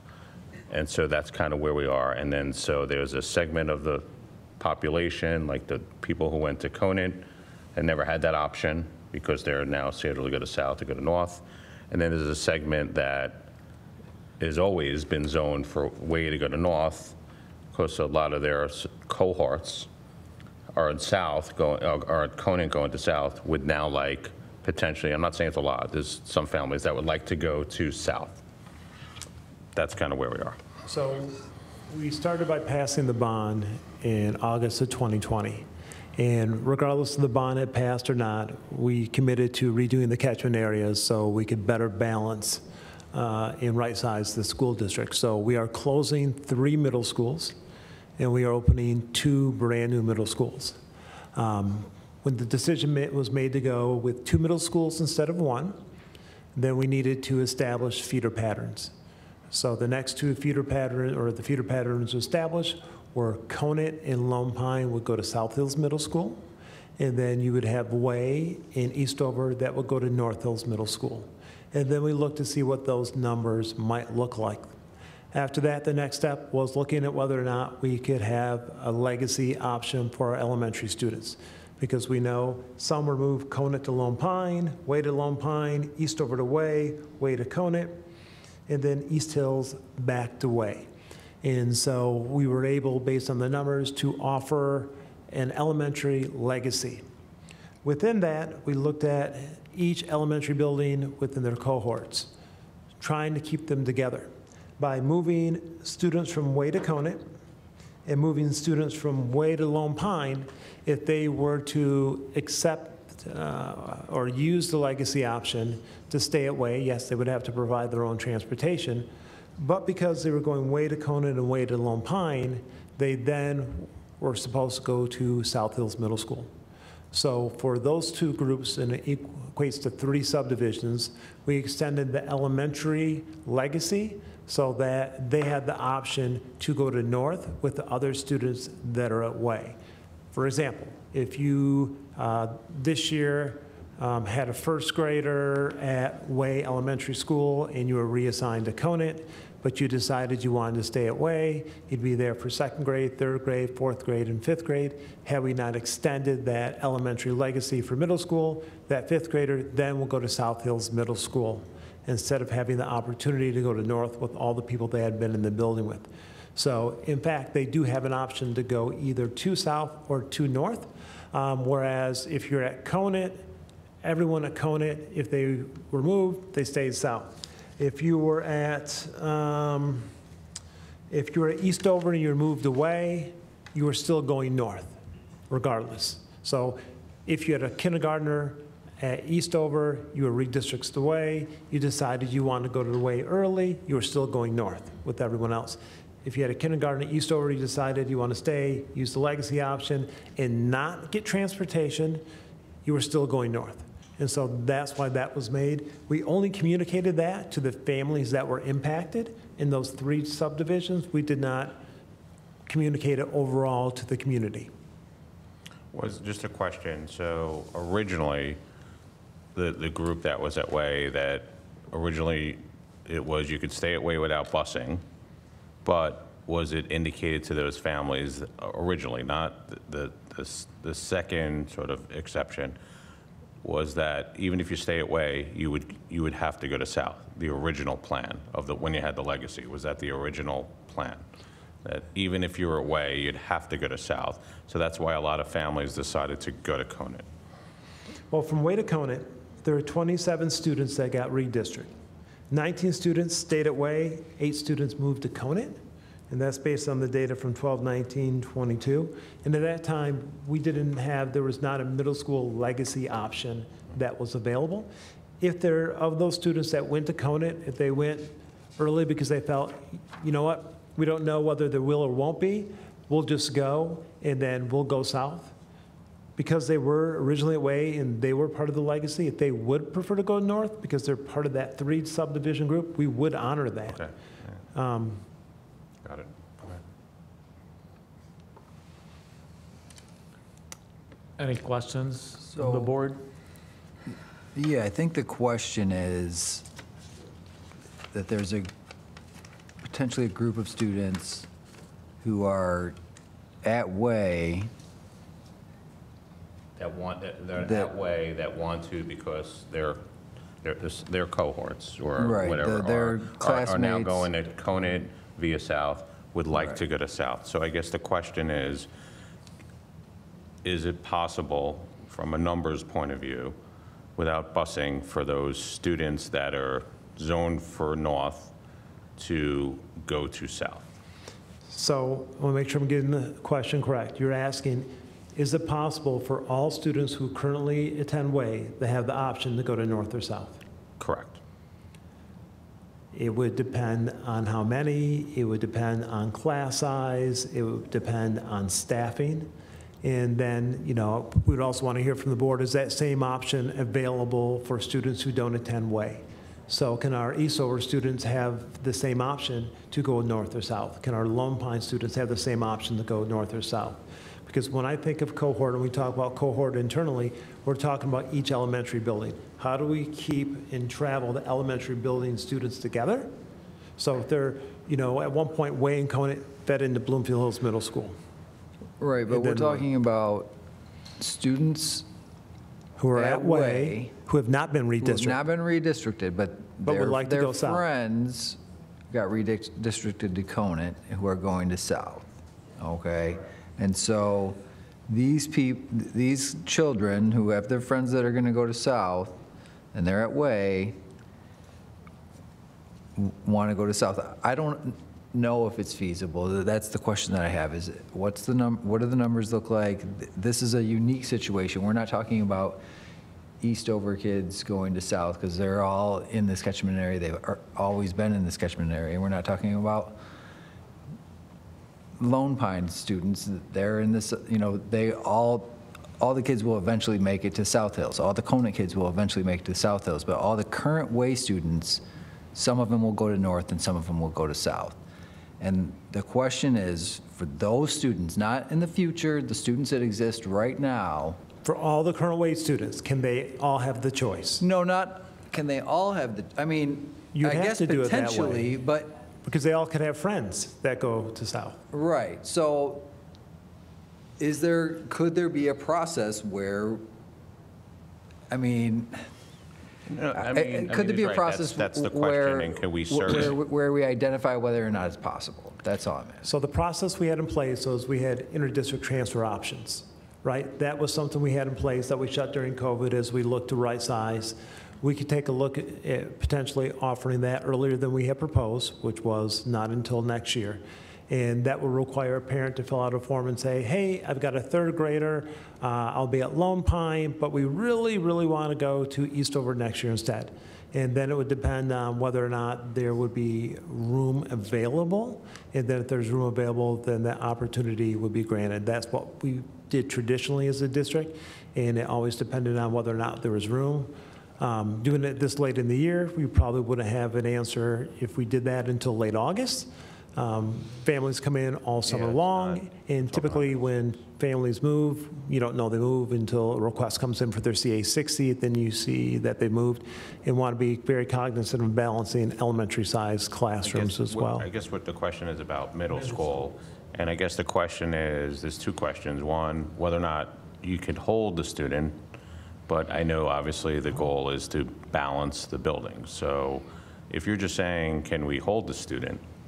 What do you mean hold? Like, I mean, you're saying if there's room, you know, the goal was to balance the middle schools to be even, but is the question just that whether there's room in that building?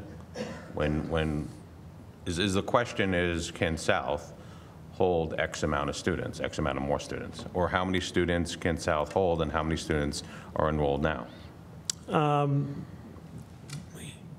750, I believe, is what each school can hold.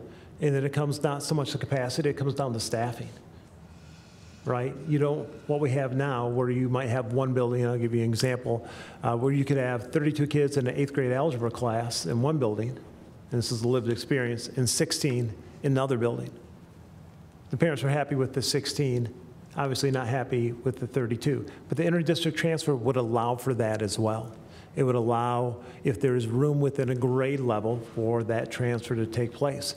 You wouldn't do a one-to-one swap because you would want to know what the class sizes are. If 6th grade is larger in one building compared to the other by 7 students, you wouldn't just want to do a one-to-one swap because you want to lower the class size in the other cohort in the other building. And it also comes down to scheduling, especially with electives. So a one-to-one swap typically doesn't work. That's a lived experience as well. So, is the question is, are you willing to look at the options for interdistrict transfers at this point? Yeah, I can take that back to the team and see what might be feasible for this year. I believe you're asking K through 8, correct? Well, 6 through 8, right? No. That's the problem. Before it was available for elementary and middle. We've had requests for interdistrict transfers for north and south and for all the elementary buildings. So all those requests have come in during the catchment period.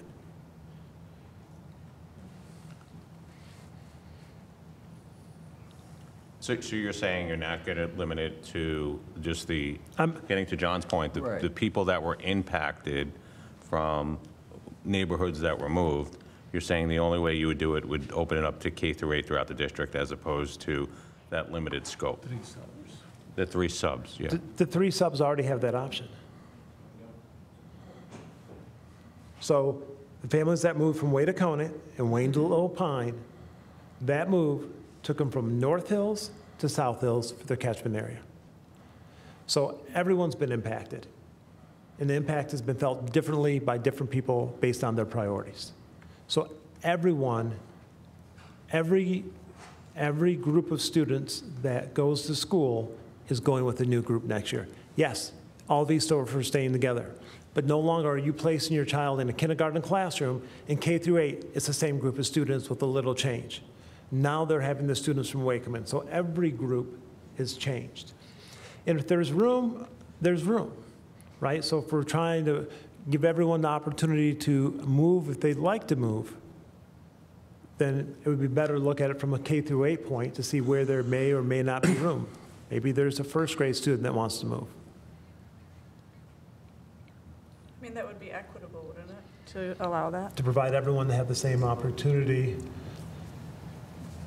No, I think equity is looking at the impacted students. Equality is looking at all students. So what we're saying, what I'm saying is there are however many students who are scheduled to go to North Hills either next year or into the future, okay, whose friends, I'm told, are going to Conant and then scheduled to go to South Hills. Right. I don't know how, and all I'm asking is, can we inquire how many people, like, do we have to do the transfer option, or can we just put out an inquiry? We find out if it's 10 families, then can't we just, like, handle that, you know, as we've handled it for the students who were going to go to South, but are now being allowed to go to North? So are you referring to surveying the current 5th grade class of parents who are at Way and saying, you've got a 5th grader at Way, you're supposed to go north, however, would you like to go south? Or are you thinking surveying a 4th, 3rd, or all Way parents and asking them in kindergarten, 1st grade, 2nd grade, hey, by the time you get to middle school, do you want to go south? Yes, we can survey and get that information. I just need to know the grade band you're thinking of, whether it's K through 5 or just 5th grade, because they would be in middle school next year. I mean, I don't know, to be honest. So. What would cause the least disruption to the district? That's the other side of it, right? If you throw the floodgates wide open, you're could potentially cause chaos. So if you allow everyone to pick the middle school, it will be chaos. Again, lived experience, schools become unbalanced and things like that. The other option is looking at doing the interdistrict transfer. Those are only granted if there's space available. And again, if you're going to an area that's not your catchment area, then you need to provide your own transportation. But this would allow, if you've got a 3rd grade class of 22 in one building and 17 in the other building, and someone from that 22 wants to go down to be with the group that has the 17, well, that's great. Now we're at 21-18. That's a good switch. We wouldn't say for that person, you've got your cohort is, or your class size is 17 average in 3rd grade at Conant, and you want to go to Eastover and their average class size is 23. Well, we're not going to move that person. That doesn't make sense, because you're just increasing that class size. That's probably the easiest, but happy to send out a survey, whatever grade band. Maybe it's just 5th grade, because as a former elementary parent, it's kind of hard to think that far down the road what you may want or not want. But we could survey all the way 5th grade parents and say, hey, if you had the opportunity to go to South Hills Middle School, would you go? Yes or no? get that data and provide that data back to the board for further discussion, we could easily do that. And I'm guessing that would just be for Way. We wouldn't offer the opportunity for Conant or any of the other elementary buildings to weigh in if they wanted to go someplace else either, correct? Sure. I mean, I'm really just voicing, what I heard at the tail end of a meeting that I went to, and I think that voice needs to be heard. And so do I have an opinion? Yes, but is my opinion the only opinion? Obviously not, so I'm really just articulating what was told to me, and I think it's a valid point, but I'm not the voice,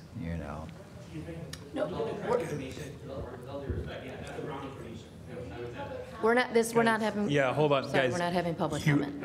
And I know I've gotten some of the emails. I promise we've looked at it, and if there's more, please send it. But we can't have a two-way dialogue. We can't have a two-way dialogue right now. I'm sorry. If you have public comment, that's the place to do it. Catch me after. Catch any of us after, but not in the meeting, please. Thank you, sir. Please, guys. We got to have decorum, please. I'm asking for you to just stop, please. Okay. It's not a back and forth. We just can't do it that way. We can't. I'd love to do it, but it's not how we can do it. So thanks, guys. Why don't I provide some additional data? Let's do this. We'll use one data point to start. That data point will be fifth graders who are currently at Way. We can send out a survey and say, if you had the opportunity to go south, would you want to go south? That will at least give us another data point to kind of look at that. We can review numbers again, and then we can also, within the administration, talk about what it might look like offering the interdistrict transfer earlier than we had planned to. The goal was to get everyone in the new catchment, get everyone in their new seats, kind of see where we're at, staff properly, make sure we have our electives, but we can look at that as well. But that at least will give you 2 additional data points. So I could do that.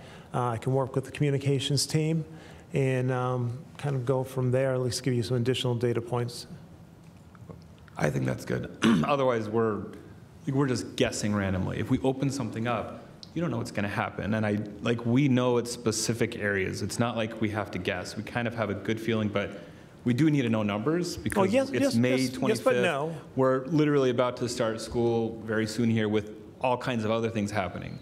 So we should be able to identify pretty closely and have a sense for numbers. And yes, those 2 data points would help. But to be fair, Trustee Fala, yeah, we've heard from multiple community members that would like to go to different buildings, right? I've talked to a parent earlier this week, and her son just made friends through playing on a rec baseball team. Right.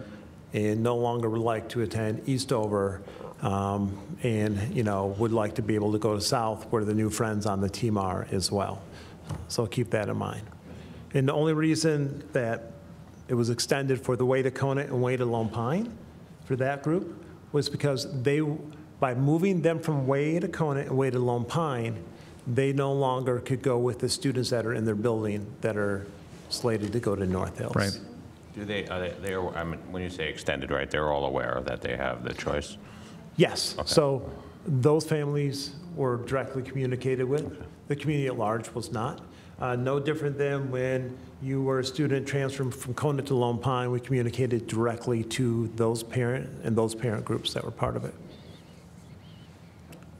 All right, so next steps, you're going to come back. Yep, I'll work with the communications team. We'll survey the 5th grade parents only at Way and kind of get some feedback with that. Then internally, we'll look at, what it might look like offering the interdistrict transfer, which is something the district we've done before. It's not something we haven't done. It's been closed, like I said, since 2020 because of COVID and trying to get everyone into the seats, trying to balance class sizes, trying to balance staff, and then make sure we have everything set for our students that way. Okay, thank you. Thank you, Pat. All right, moving on from item 10C to board business. 11A, request to approve cooperative agreement between Bloomfield Hills Schools and the Charter Township of West Bloomfield Parks and Recreation Commission. Do you want to discuss? Is anyone going to speak? Or I guess, no, I mean, I think we make the motion and we speak, right? So I move the Board of Education to approve the cooperative agreement between the Bloomfield Hills Schools, Charter Township of West Bloomfield Parks and Recreation Commission as presented. Thanks. Pat.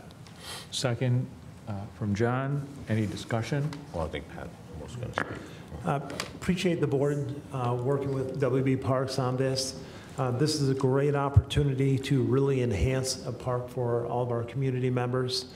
Some additional changes based on the study sessions were done. I want to bring the board's attention to those. One, under the purpose of agreement, the commission and school district agree to meet not less than annually, and the commission agrees to update the school district as such regarding prior year's improvements and the commission's plans for future capital improvements to the property. So that will be a yearly thing that was added in. We talked about before the amenities that would be added. As you know, they do a great job with the parks program. It's also cost avoidance for us, roughly to $60,000, $70,000 per year cost avoidance we then can put back into our students, not to mention a phenomenal facility. The other change that was added came under 12, the Commission's general liability insurance. It was added from time to time, and it is a reasonable request that the policy as far as general liability insurance will be reviewed to make sure 5, 10, 15, 20, 30 years down the road, the $5 million insurance is great now, 30 years from now it may not. It gives us the opportunity to go back and revisit this. As a reminder to our community, we are not selling the property. It is a cooperative agreement. As a district, we own the property. There are mechanisms if we were ever to need it to build an elementary school or something that we could get it back. We are simply turning over the operation of the facility of Pine Lake to make it more of a park and adding the trails and pickleball courts and redoing the baseball diamond and fixing up the playground and adding porta-johns. And then WB Parks will go from there. So to the district, to us, there is, again, zero cost. There's simply cost avoidance of $60,000, $70,000 per year that then goes back to educate students. So thank you. This has been, I believe, Trustee Cullen, 3 years worth of work, 2 years worth of work? 3 years worth of work, which the question irrelevant to this, and I know it's different because West Bloomfield has a rec department. Correct. I guess my question is, on the same light, is what is the next step on the Fox Hills? Like, what are we doing there outside of tearing down the building and leaving it as green space? Is there been talks to, obviously not the township, because I don't think they're interested, but in any any outside place? Yes, I've met with an outside person before. I did not bring it forward to the board for discussion. One thing that was crystal clear from the Fox Hills community was don't bring a lot of traffic and additional people coming through the neighborhood. So the proposal that was brought to me was to put one of those huge bubble domes up. And the other proposal that was brought to me was by someone I've known for a long time who said, hey, we're going to turf all those fields. We're going to make it all turf for soccer. And it sounds great, but then because they would give us the funds for the turf, they wanted to use it Monday through Friday from 5 to 10, and then 8 a.m. to 10 p.m. Saturday and Sunday. To me, to bring that forward would not have been a good idea. The community would have zero use of the fields that would be put there, and it would bring nothing but traffic into the neighborhood. What I think would be, I don't know if you're asking my opinion or not, what I think would be best to put there from a recreation facility idea, and we would need to secure the funding, is to put a cloverleaf diamond there. So you'd have 4 fields. In the middle, you put gang bathrooms, concessions, and you'd have the ability to announce games. And that would be a great amenity to add to the community. It would support our BBL program, and it would be equivalent to what some of the top communities in the state have. And if you'd like to see pictures of those communities, happy to show you to. That would be my recommendation. We look for ways and seek ways to fund that. Is that the next discussion to talk with the BBL to see there's a cooperative agreement that they could help arrange to do that? Potentially, we have a great relationship with the BBL. Yeah. They've got phenomenal leaders. To say they're passionate about recreation and baseball, it would be an understatement. There definitely is a need for additional baseball fields. I know they hope to grow the program. And this would provide the opportunity to, even for like house leagues, to be able to host a tournament on that type of site would be great. And BBL serves the majority of our kids when it comes to baseball in the community. And it really could be a great baseball type park there. So that would probably be the next step, to talk with them to see what solutions they could help bring. Potentially. There's some other third-party vendors. I don't know if they do it any longer, but Dick's Sporting Goods used to get involved. And then we get into some naming rights and things like that. There could be some potential there. But nothing else has come of that as of yet. But hopeful the board will approve this cooperative agreement so we can turn it over. And I know they're anxious to get going and improve the facility. To me, it's a win-win. Yep. Okay. I was pleased to see some of the suggested additions in here, so it was really great to see that. And right now, I don't have any questions other than I think it's a great thing for our district to have almost $70,000 less. Per year. Yeah, to take care of that property. Thank you. So I don't have any questions. Trustee Colin, any comments? I'm good. John? I'm good. Nothing. No, we're good. Are we ready to vote? Yeah. All right. You want to? Oh, no, the motion's been made and second. You just. All right. Sorry. All those in favor? Aye. Any opposed? All right. Motion passes 6-0. Vice President Cork, can I just say one more thing? I want to thank all of you. This has been a really, really something that's been meaningful to me. I know for our community on the west side, this is something they've asked for, and we're really anxious to see happen. I know there's been prior conversations talking to Trustee Colin that go back over a decade, and so to see the board support this, it really means a lot, and it means a lot to that part of the community, so thank you for your support. Thank you, Superintendent. All right, next item, 11B, request to authorize purchase agreement at 3115 Franklin Road and appoint designee. Anybody want to pass a motion? I move the Board of Education proceed with legal preparation of purchase agreement for 3115 Franklin Road with conditions and contingencies, providing the district the right to back out at any time. Additionally, to authorize the superintendent to designate Alan Jaros and Nature Center community members to engage in communication with seller and seller's agent. Second, anybody? Second. Discussion? This is merely the preparation, correct? Correct. All right. It does not bind us to purchase with district funds at all. Got it. When do we expect that it will be prepared, or does that depend on how long? Alan's here.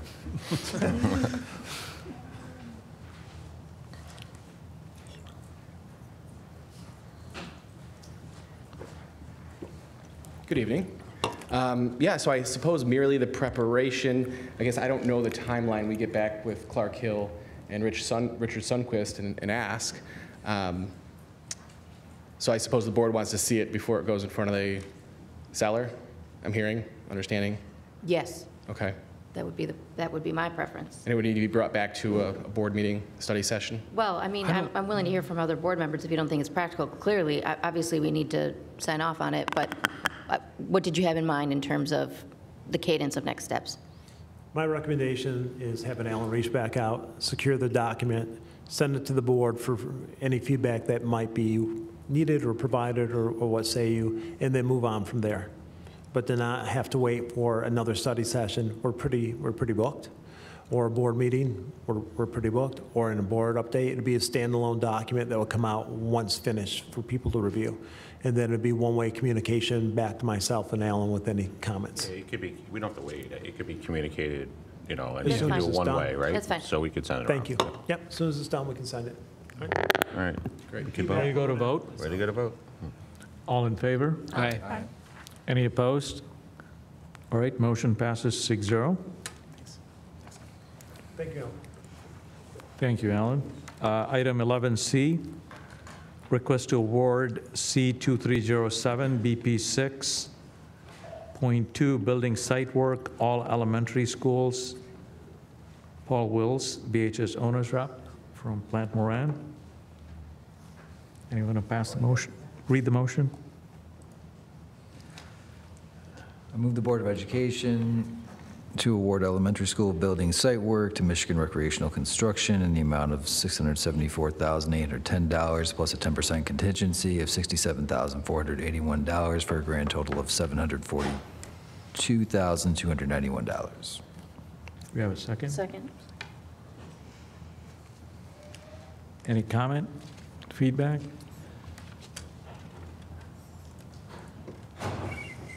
Paul, just say it. No, I don't. I know I have a lot of comments usually, but not now. We ready to move to a vote? Yeah. Yes. All in favor? Aye. Aye. Any opposed? All right, motion passes 6-0. Moving on to item 11D, request to award C2308, BP, I guess stands for Bid Pack 7, early childhood renovations at the new Eastover, I presume that's the old East Hills. I move the Board of Education to approve renovation work for the future early childhood center located at 1101 Westview Road for a total of $3,267,621.50. This $486,367.50 under the original bond budget for this project. Second. Second? Did you second? Second. You were asking for a second? I second. Any discussion? I guess the question is, what caused it to be $486,000 under budget? Good evening, board members. Yes, so during the bond process, again, this is a Series 2 project that started design development actually in November. And so when we were going through it, one of the biggest items is actually the mechanical systems. So Jake McDermott and the mechanical contractors went through. The actual HVAC units are actually in decent shape to last probably for the next 5 to 10 years. We're also reutilizing the boilers from Fox Hills, which were put in relatively newer. That's the majority of that. And then also we're doing the partial roof and partial parking lots that are most critical, with those others kind of being looked at as one of those alternatives of looking at coming back towards the bond once we're in that aspect of it. So that's for the most part why we're underneath that budget that's currently being set in place. So we're using things that, so we're not replacing things new, because Jacob and the engineers decided that what we have there is okay. Yeah, the useful life of most mechanical systems is about 25 years, and you're about the 15 to 17 year cycle right now. So again, there is some useful life to that versus just replacing it today. Again, that's one of those items that we've kind of put on that potential infrastructure to look at as we come back through Series 2 into Series 3. And then again, the boilers, I'm not sure of the exact age, but I know they're put in probably the last 5 years from sinking fund. So again, those still have another 20 years useful life for those boilers. So those are the two major components of the mechanical why it was under from that perspective. So everything in here, you're saying we won't have to fund for at least a minimum 10 years? I can't guarantee that something's going to last you 10 years, but right now the useful life does show that it just lasts you another 10 to 15 years on the mechanical side. Okay, all right. And again, we spent a lot of time on the blue sheets, again, looking at paving, the roofing, the security vestibule, which is key, looking at the classrooms, so the hallways and the corridors and the lights and the flooring will be done. There's new fire suppression, so again, taking a really hard look at that to make sure it was a critical need from an infrastructure standpoint. So. Yeah, because I guess my question is that, right, in the bond, we've said all of these things would be new, and I guess an analysis done, 500,000 doesn't need to be new, and we wouldn't want, and I'm assuming your analysis says we wouldn't want in like 3-4 years, well, we're going to have to replace these boilers because we didn't get them new. Correct. Right? The other large component of that was the infrastructure, new electrical feed from the street. Again, there's tested through the voltage. There's no voltage drops that would necessitate a brand new feeder. So again, that's some of that due diligence that the team goes through the design process. So again, we kind of went line item by line item in the bond, making sure that would address the critical needs, educational needs, infrastructure, and then obviously community pieces for that. So But yeah, those are the major components that, again, are resulting in being under budget by about 400,000. Okay, all right, as long as 3 years from now, we need to replace boilers in the new state-of-the-art, in our new childhood center because we didn't get them new, and you're saying that's not going to be the case? That's correct. Okay. So Paul, my question would be, so it's an estimated 10-year life the threshold, so if we think it's got another 10 years, then we would consider reusing it elsewhere. Is that correct? I mean, fair most rule? boilers will last you 25 to 30 years. Again, routine maintenance is key. Yearly check-ins, filters, replacements, things of that nature. You should be able to get 25 to 30 years out of boilers and unit ventilators. And so that was the decision from the professional team collectively, presented through the administration team and ultimately to the board of, don't replace a unit ventilator that's only 8 or 9 years old, wait that 10 to 15 years. Same thing with the boilers. You just put new boilers in at Fox Hills in the last 5 years. They're going to last another 20 years, so let's reutilize those and go forward. Okay, thank you. Yep. Okay. Any questions? No. Ready to vote on this? Sure. All in favor? Aye. Aye. Any opposed? All right, motion passes 6-0. Thank you, Paul. Next item, 11E, request to award EPDM roofing and metal panels for Conant Elementary New Media Center. I move the Board of Education to award Conant's roofing to KJP Roofing and Sheet Metal Incorporated in the amount of $88,000, funded by the 202 Bond Fund, and according to change order request number 31, award Silverline Contracting LLC for the metal panels, $93,682.82, funded by Conant's Construction Contingency. Second. Any second? Discussion? This is what we talked about this. Yeah, we discussed this at the previous study This is session. something that you're saying in the previous plans, whatever they were, 1950, whatever, it couldn't have been detected. This was not a miss. No, so if you take a look, if you're familiar with Conant, this is the mansard roof piece. So it used to be a gymnasium, it's getting converted to media center. When they started to take around the drywall and the interiors and started to take a look at the exteriors, there's actually mechanical, structural, electrical pieces that are actually not shown on the 1950s drawings. They were probably updated in the 70s or 80s, whenever that was renovated. So this would be a true hidden condition. There's $88,000 in the bond program to cover a portion of that, and then obviously the rest would become through the already approved contingency for the program. I'm saying, in your opinion, right, being our owner's rep, that this was something that was not a miss in the original bond. Yeah. So when the original bond was work session was put together, there's no destructive or intrusive, I'll call it field testing, if you will. It was done on visual, well, again, working with facilities, et cetera. So this would be a true hidden condition from that perspective. And just for context, at the beginning of this project, in order to get up-to-date MEPs, in order to undertake that, it would have been obstructive. Well, how obstructive would it have been, and what would the cost have been? Would that be standard practice with the age of our buildings? Can you shed some color on that? Yeah, so to give you an idea, obviously the age of your buildings are all pre-1980s, so you have a lot of asbestos and leads, so you'd have to first do the environmental abatement of those materials before you could actually get into the walls. That's why we found this, shortly after we started tearing into the walls after the abatement. To give you an idea, about $800,000 has been spent to date just on environmental abatement for the schools that are in construction. So I think to answer your question, Trustee Hill, is you probably spent upwards of millions of dollars doing abatement and environmental to tear down walls and ceilings to really try to figure out what's behind those walls. So again, that's just perspective of you could spend it before the bond passes to really get the right design. But I think when you take a look at the $18.8 million for Conant, this is obviously a change that was not necessarily anticipated for the mansard roof. The amount of work that it would have taken to get us up to speed to find out what we were working with would have been significantly better than this type of event that comes up in the absence of an MEP drawing that's up to date. Okay. Any other comment? No? My only other comment is it's paid for by the 2020 bond fund. Our agenda got cut off and reads 202 bond fund just on our paperwork. Yeah, it does say that. But other than that, I don't have any questions or comments. Our formatting's off tonight. Yeah. Okay. All right. Ready to vote? Yes. All in favor? Aye. Aye. Any opposed? All right, thank you. Motion passes 6-0. Thank you.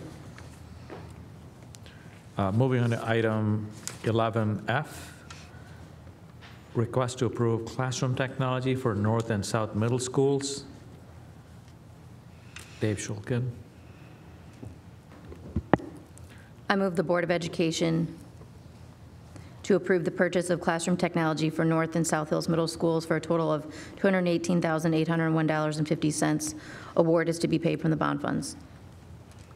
Second? Second. Any discussion? Not for me. So Dave, what's the content here? We're talking about classroom technology. Yeah, good evening. Yeah, so this will include document cameras, monitors for our staff as well as students, and then a laptops that'll be for, say, for the design tech labs at the middle schools. So that's what those include. Is this the total that was in the original, what the community voted on? 218,000, or was it more cut back? Neither. It was not captured because these are new spaces. So some of that pieces would have been captured that we had. So for example, the specialty devices, which would be, say, those laptops for the students in those design labs, we had numbers for. But say, for example, monitors, we wouldn't put that in the bond program. We would know that those are, so for example, when you see a line item in the bond program, again, I want to remind everybody, that blue book that we did was tech and facility assessments back in 2015 and 2018. That demonstrated our needs at that time. And then when we came to the board, part of the scope and design committee with the community was to say, hey, you're asking for X amount of dollars, show us that need. Those are what that showed at that time. So in 2018, these were the needs we had. Keep in mind, we had not even, you can't design something until you start spending money for it. So we don't have designs of Ingenuity labs. What does the design tech lab look like from 2018 to today? And so when you go through those processes, you're going to have changes to that. And so when you look at what we promised the community was, we are going to have devices, systems in place to support the curriculum and those spaces as designed. And in this case, in this particular case, we are meeting those needs, and that is my recommendation. So this is again, to put it in layman's term, this is a $218,000 change order? No. To meet the needs? No. So what was in the original bond of this $218,000, and what are we spending? This was, yeah, I don't have that in front of me. Yeah, I don't have that in front of me. So, why don't,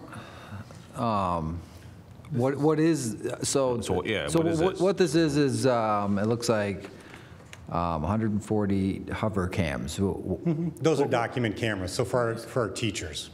Okay, so what do those do? Yeah, no, it's a great question. So like when you're in a classroom, and so let's say we're doing math, which is a great example for hover or document cams. That's a particular brand that they're talking about.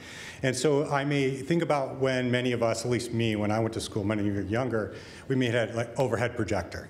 Same kind of similarity. So where we may have, hey, I'm going to show you this problem. You also might have, John, I want you to come up here and I want you to show the rest of the class what you're doing. And so that provides a way to kind of extend. But it's also digital, so I can put it on other boards. I can engage some other software with it. I actually can telestrate differently, so it's a little bit more dynamic than, say, an overhead projector. The second item is some monitors and soundboards. Yeah. What are those exactly? Yeah, so when you think about our staff and students, so when they're going to have a workstation or a laptop or whatever it might be, they need monitors and sound bars so they can hear the content that might be on their computer. And so when we're looking at those in general are for our staff, and so when they're in their classroom, they need an additional monitor because they have a laptop currently. And so this would provide them a monitor to help them manage their space and their workflow normally. And we currently do that. That's not something new or different than we currently do. So, and again, getting back, I'm sorry, Johnny. I was just going to go through. And then the others are the workstations and the laptops, and those are like coding quality computers. Yeah, absolutely. What is it? Those are bulky. I like them, but is it for like AutoCAD or what kind of? Yeah, what are they doing? yeah. So think about the design tech lab is kind of pushing those specs way high, and so when you think about you've got AutoCAD, you've got stuff that's not only in the cloud but also on the client side, where you've got to kind of have that beefed up RAM, that beefed up graphics. Yeah. And so when we think about the curriculum and then also the future, so you're buying this now, so you also can, as that kind of grows and expands, you're going to need to kind of have that horsepower, and you won't have to replace it in 2 years. It'll last a little bit longer. So Dave, back to, I think, Paul's original question. Yeah. I presume we had some quantity of hardware projected from 2018. Yeah. How does that compare with the quantities shown here? Sure. We'll Yeah, come to the I don't prices. have that in front of me, Okay. Siva. I'd have to get that And for it's, you. I guess, Paula, I mean, I guess that's the question, right? Are we using stuff in the bond fund that we did not, that the community didn't vote on? I guess that's the question. No, I mean, and the answer is no. No. So when that's so our when we have question. those numbers, and I want you to think about something. The technology side, those numbers were at that time, but more importantly, we have a bucket. We have technology. And in that bucket, you have those spaces: safety, security, classroom technology, stat, right, and non-instructional technologies. Those are the buckets. The line item you're looking for, I'd have to go look to see if that matches up or not. We have a bucket that we're keeping with that budget. This is not any forecast above or beyond what we currently had planned for devices in those spaces. But to answer your exact question, I don't know the answer without having to go back to the book and looking at what we had exactly in the number. Yeah, I think we can match up. I mean, in the bond document, the 200-page one, I think it is, there is a space for like classroom technology, and then there's a space for student and teacher technology. This might cover both, but I think that it's possible for us to match this up. As long as, and again, I'm sorry that he left, Paul, our owner's rep, as long as we're not just throwing things now and calling it the 2020 bond to pay for things that we originally did not allocate, because that would be a change order. Right. So I mean, I'm just asking a fiscally responsible question. Yeah. And the scope, the scope of what we're asking for is no different than what we had in the bond program. Okay. But the number, I couldn't tell you. I'd have to look at that number. Okay. I'm pretty familiar with that document, and I would say, the only thing I would say is that an item like, whatever it is, the document scanner might not be specifically laid out, only because maybe 4 years ago we didn't use those. You know what I mean? So the cost would, and we wouldn't even know how. Like, I get what you're saying. It is nice to go back and say, did we at least at bare minimum say we're going to have, coding labs with workstations for the students, and then the hover cam or whatever. I think that's going to be spelled out. We're not going to know we were going to have 7670s. Maybe we wouldn't even known then, because that model may not have existed. But to your point, yeah, we should go back and see what the original intent was. I'm sorry to say, between David, our owner's rep, and Barton Mallett saying, we allocated $2 million to go for these things. These things are outdated, so we're taking that money and we're spending it here because this is now state of the art. Wait, it's not, but it's not outdated. That is not what this is not, this is not new. the recommendation. This is new stuff, right? I mean, That is correct me. correct. Like this is a coding lab. We're not replacing laptops or workstations out.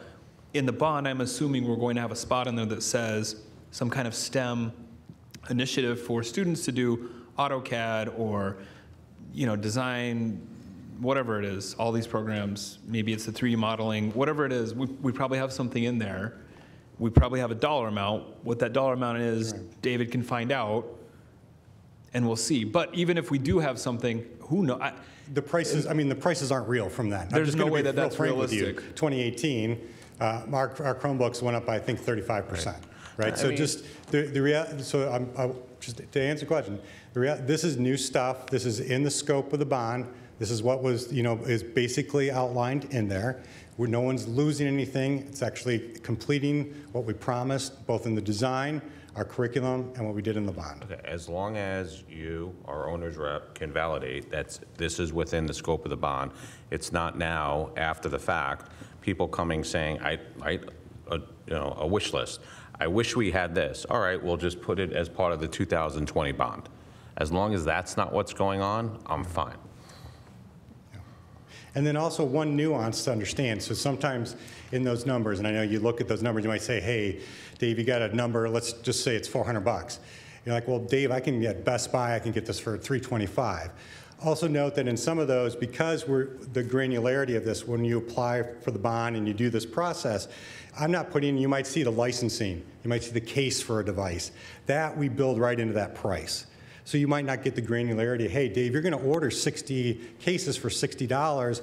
Oh, now I start doing the math. I get how this works out. Again, we knew that we needed to have those numbers that would include licensing, cases, and the support materials. Because I'm not going to put on there, hey, we're going to order 500 keyboards and mice. They're part of that system, Right. if that makes sense. Just for another example, there is a line item, say for Conan, it says document camera, okay? The 30, right? And so at the time, we presumed they would cost $450. I'm not sure what this And we're getting them cheaper. Right, and so it's one thing we got. This says 140, which covers K through 8 classrooms, so it's presumably 6 schools. It goes back. I'm to just saying, it does match up. I've looked at it. It goes back to the fundamental details, Right. right? It's either in the bond, Right. or it's a change order, right? So I just would need to And know it's if in the we're saying bond. it's in the bond, then that's fine. I mean, it's not specifically called a hover cam, but it's there, I think. That's all right. Yeah, because that's a particular brand, and we would never do that, yeah. Right. Okay. Any other discussion? No. Ready to vote on this? Yep. All in favor? Aye. Aye. Any opposed? All right, motion passes 6-0. And then the next item, 11G, request to approve the IA PTIA gym AV system purchase. This is, okay. I'll make All a right. motion. Okay. Get this now.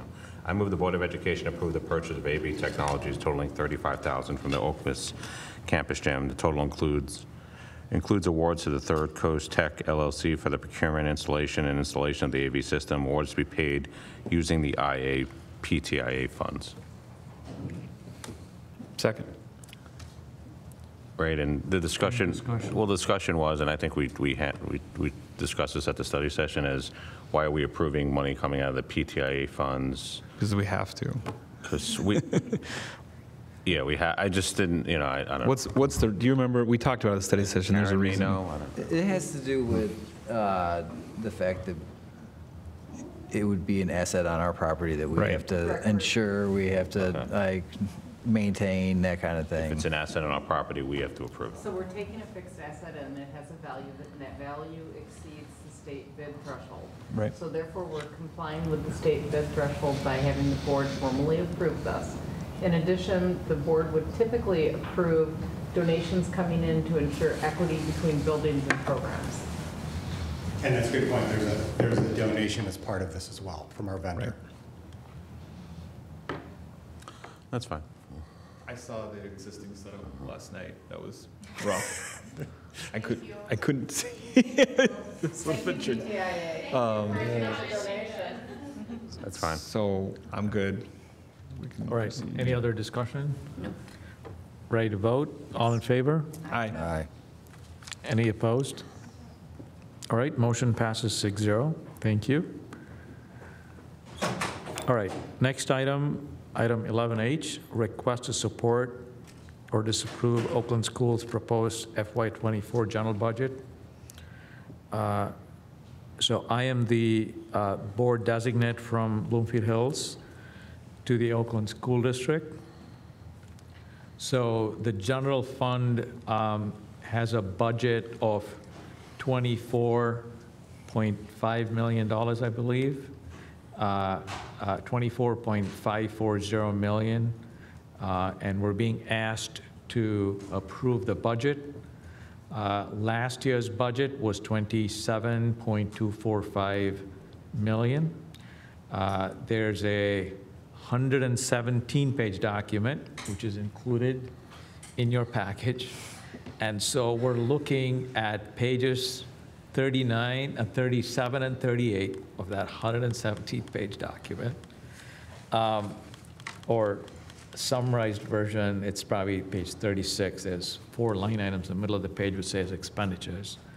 So expenditures include general administration of $2,051,000, finance and operations of $9.42 million, instructional services of $11.1 million, which increased from last year, and then plant and fixed charges, which decreased significantly from last year. So last year's total was 27.2 million, and this year's total is 24.54 million. The reason the plant and fixed charges came down by $6 million, after the Oxford incident, there was funding put in for putting security devices in a number of or all of the school districts, and so that number last year was inflated. Since that project has already been funded, the construction or implementation will go on through this year, but that's been already funded. So there's no more request in the plant and fixed charges, so that's why that number came down. In instructional services, the number went up from 8.7 million to 11.1 million, an increase of about 1.8. And a lot of that was for the wellness fund that, Paul, you had asked questions about.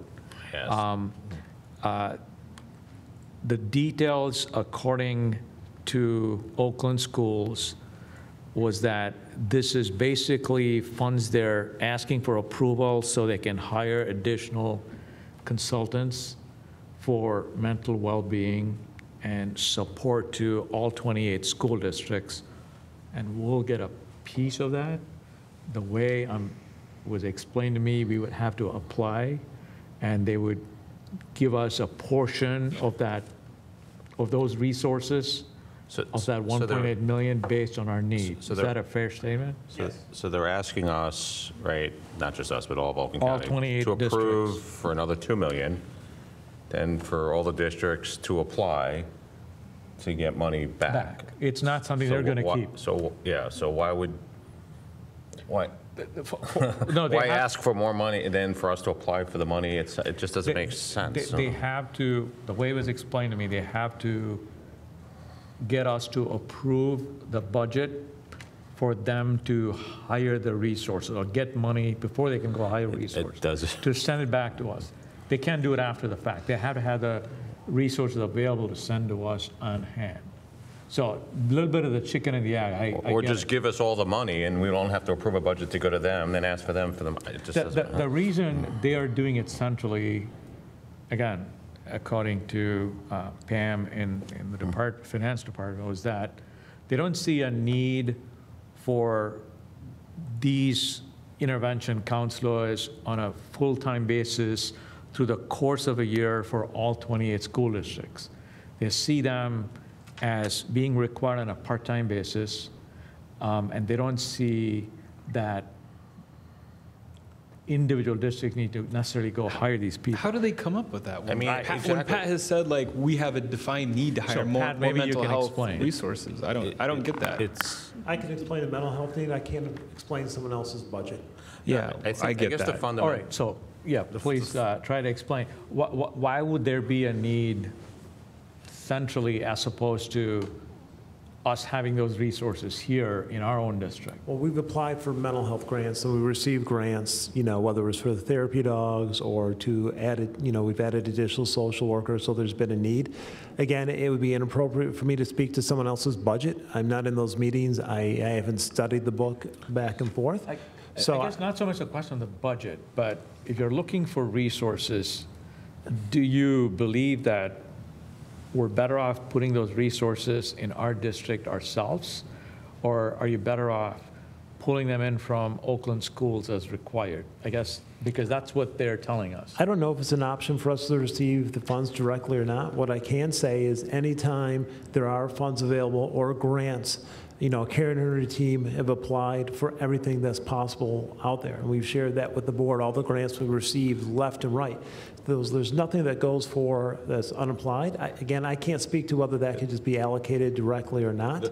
But if there's opportunity, whether it's Oakland schools or through the federal government to apply for anything that benefits students, we'll go ahead and we'll apply and try to secure those funds regardless. My fundamental problem with this budget, right, is, you asked, like I sent questions, you said you had similar questions, you got an answer like 2 hours ago. I mean, 2 hours ago, it's a 119-page document. What they should do is they should have a representative come to a study session and give us a PowerPoint. That was the note I made, is we should have somebody in here. And I'm personally, I'm voting no on this because I don't think they're transparent at all at what they're doing. They throw a budget, here's 120 pages, you're not going to read it, so you might as well pass it. And I don't operate that way. So, Karen, if I may ask, is there a deadline from Oakland schools to get approval? June 1st.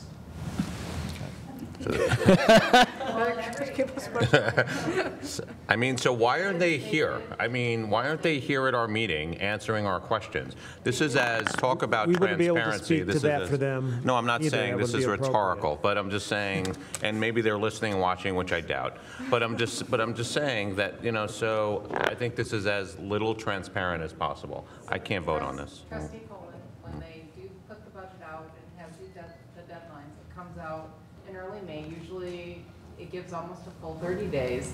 They offer up, they have a presentation to the superintendent's group, they have a presentation to the business officials group, and they invite the board elected liaisons from each district to come to a special presentation. I think that was set up, actually they put this out in April because I think the date of that was April 24th. So unfortunately, Civil was not able to attend that, but they do have an opportunity with board trustees, can go there, ask specific questions, and sit in on the presentation.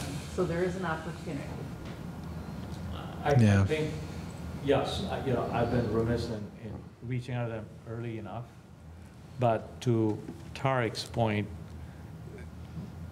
I'm a finance person. It took me a while to go through and wade through all the detail. It's impossible. And it's ridiculous that they're not putting a summarized presentation for a board member to understand what they're asking. Not even just a board member. My feedback to Oakland schools would be, it would be nice, if we don't want to have somebody here, fine. But there should be a summarized version, not just for us, but for the community to know, hey, here's what we're doing in terms of mental health. Here's what we're doing in terms of math, whatever it is. Like, there should be a couple bullet points, what this budget represents, because for me, I looked at it when I first got it, and I'm still trying to digest it. I know you highlighted those areas, but I can't, I keep asking questions. What does this object code mean? What does this mean? And I have to go to Google, and I could go back and forth with them, but what would be really helpful is if we had just even a 2-page document for the community, for us to say, here's what we're proposing for Oakland schools. I mean, I don't even know how to vote on something like this because I still have so many questions. And I feel, I'm sure they have good interest, but have they taken feedback from school districts like us where we say what would be better is if we had the full-time mental health resource inside of, in our district rather than pulling from. One of the things, I'm sorry, one of the things that just reminded me talking about that, like the big program, which I wish they would expand upon and spend more money on, if we had opportunity to have dialogue, would be the CTE, CTE program, that they have. And that I would like to see more. I would like to have like dialogue, not come to some, in a defensive civic, some meeting wherever it was, in an hour, and ask questions with 30 people. You're not going to get your real questions in. They should be coming to the board meetings and having dialogue with board members, and we have an opportunity to have more type of questions. I don't even know what Civic could have got out of that meeting for an hour and a half. I do recall, this is my 3rd summer on the board, I think, and we had no more visibility in prior years. Yeah. If anything, we had less visibility in prior years than we did this year when we talked about it in the years prior, right? So it's a general problem that they're not addressing with Oakland schools on visibility or simplifying things, clearly.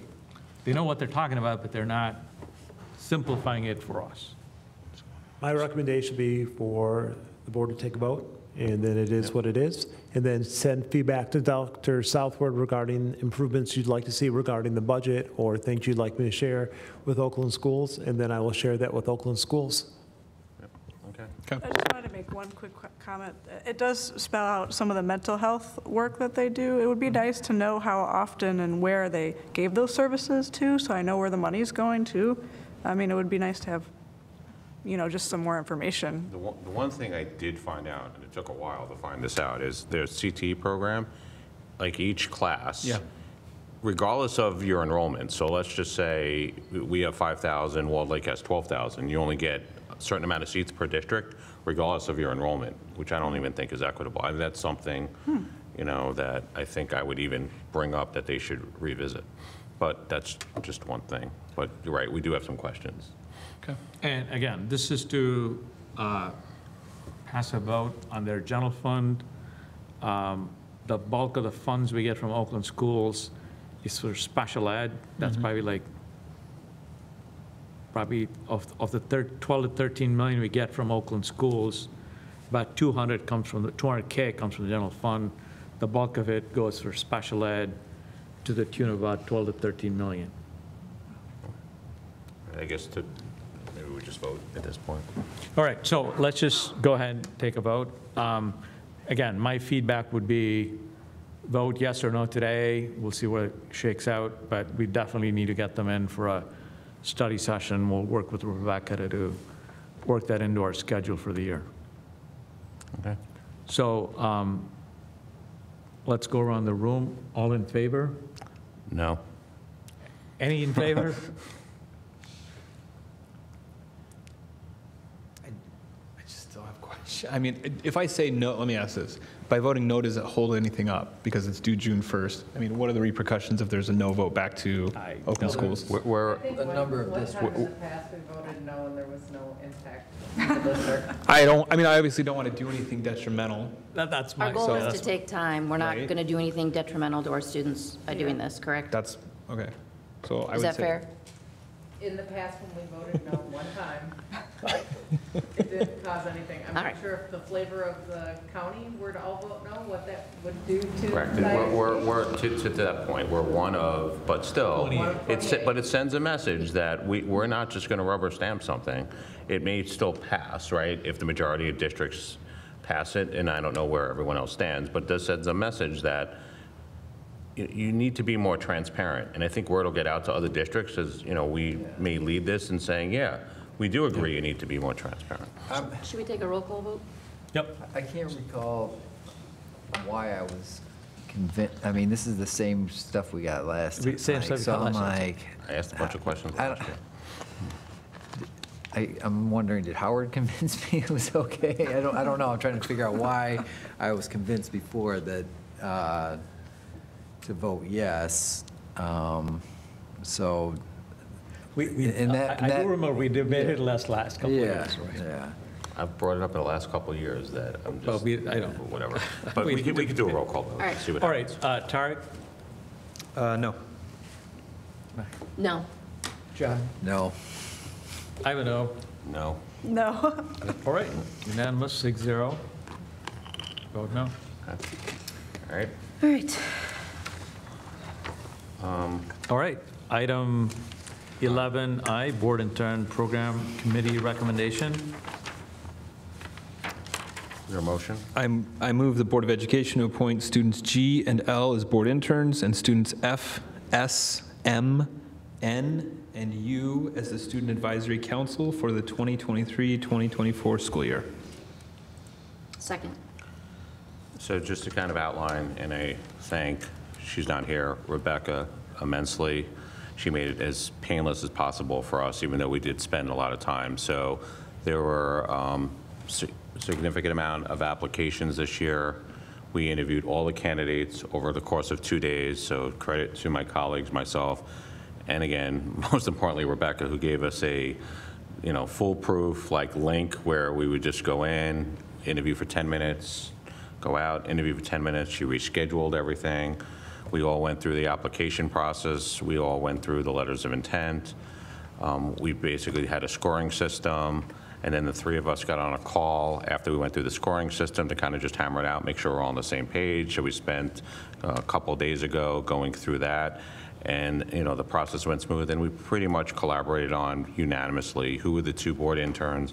They were G and L, and then who were the Student Advisory Council members, F, S, M, N, and U.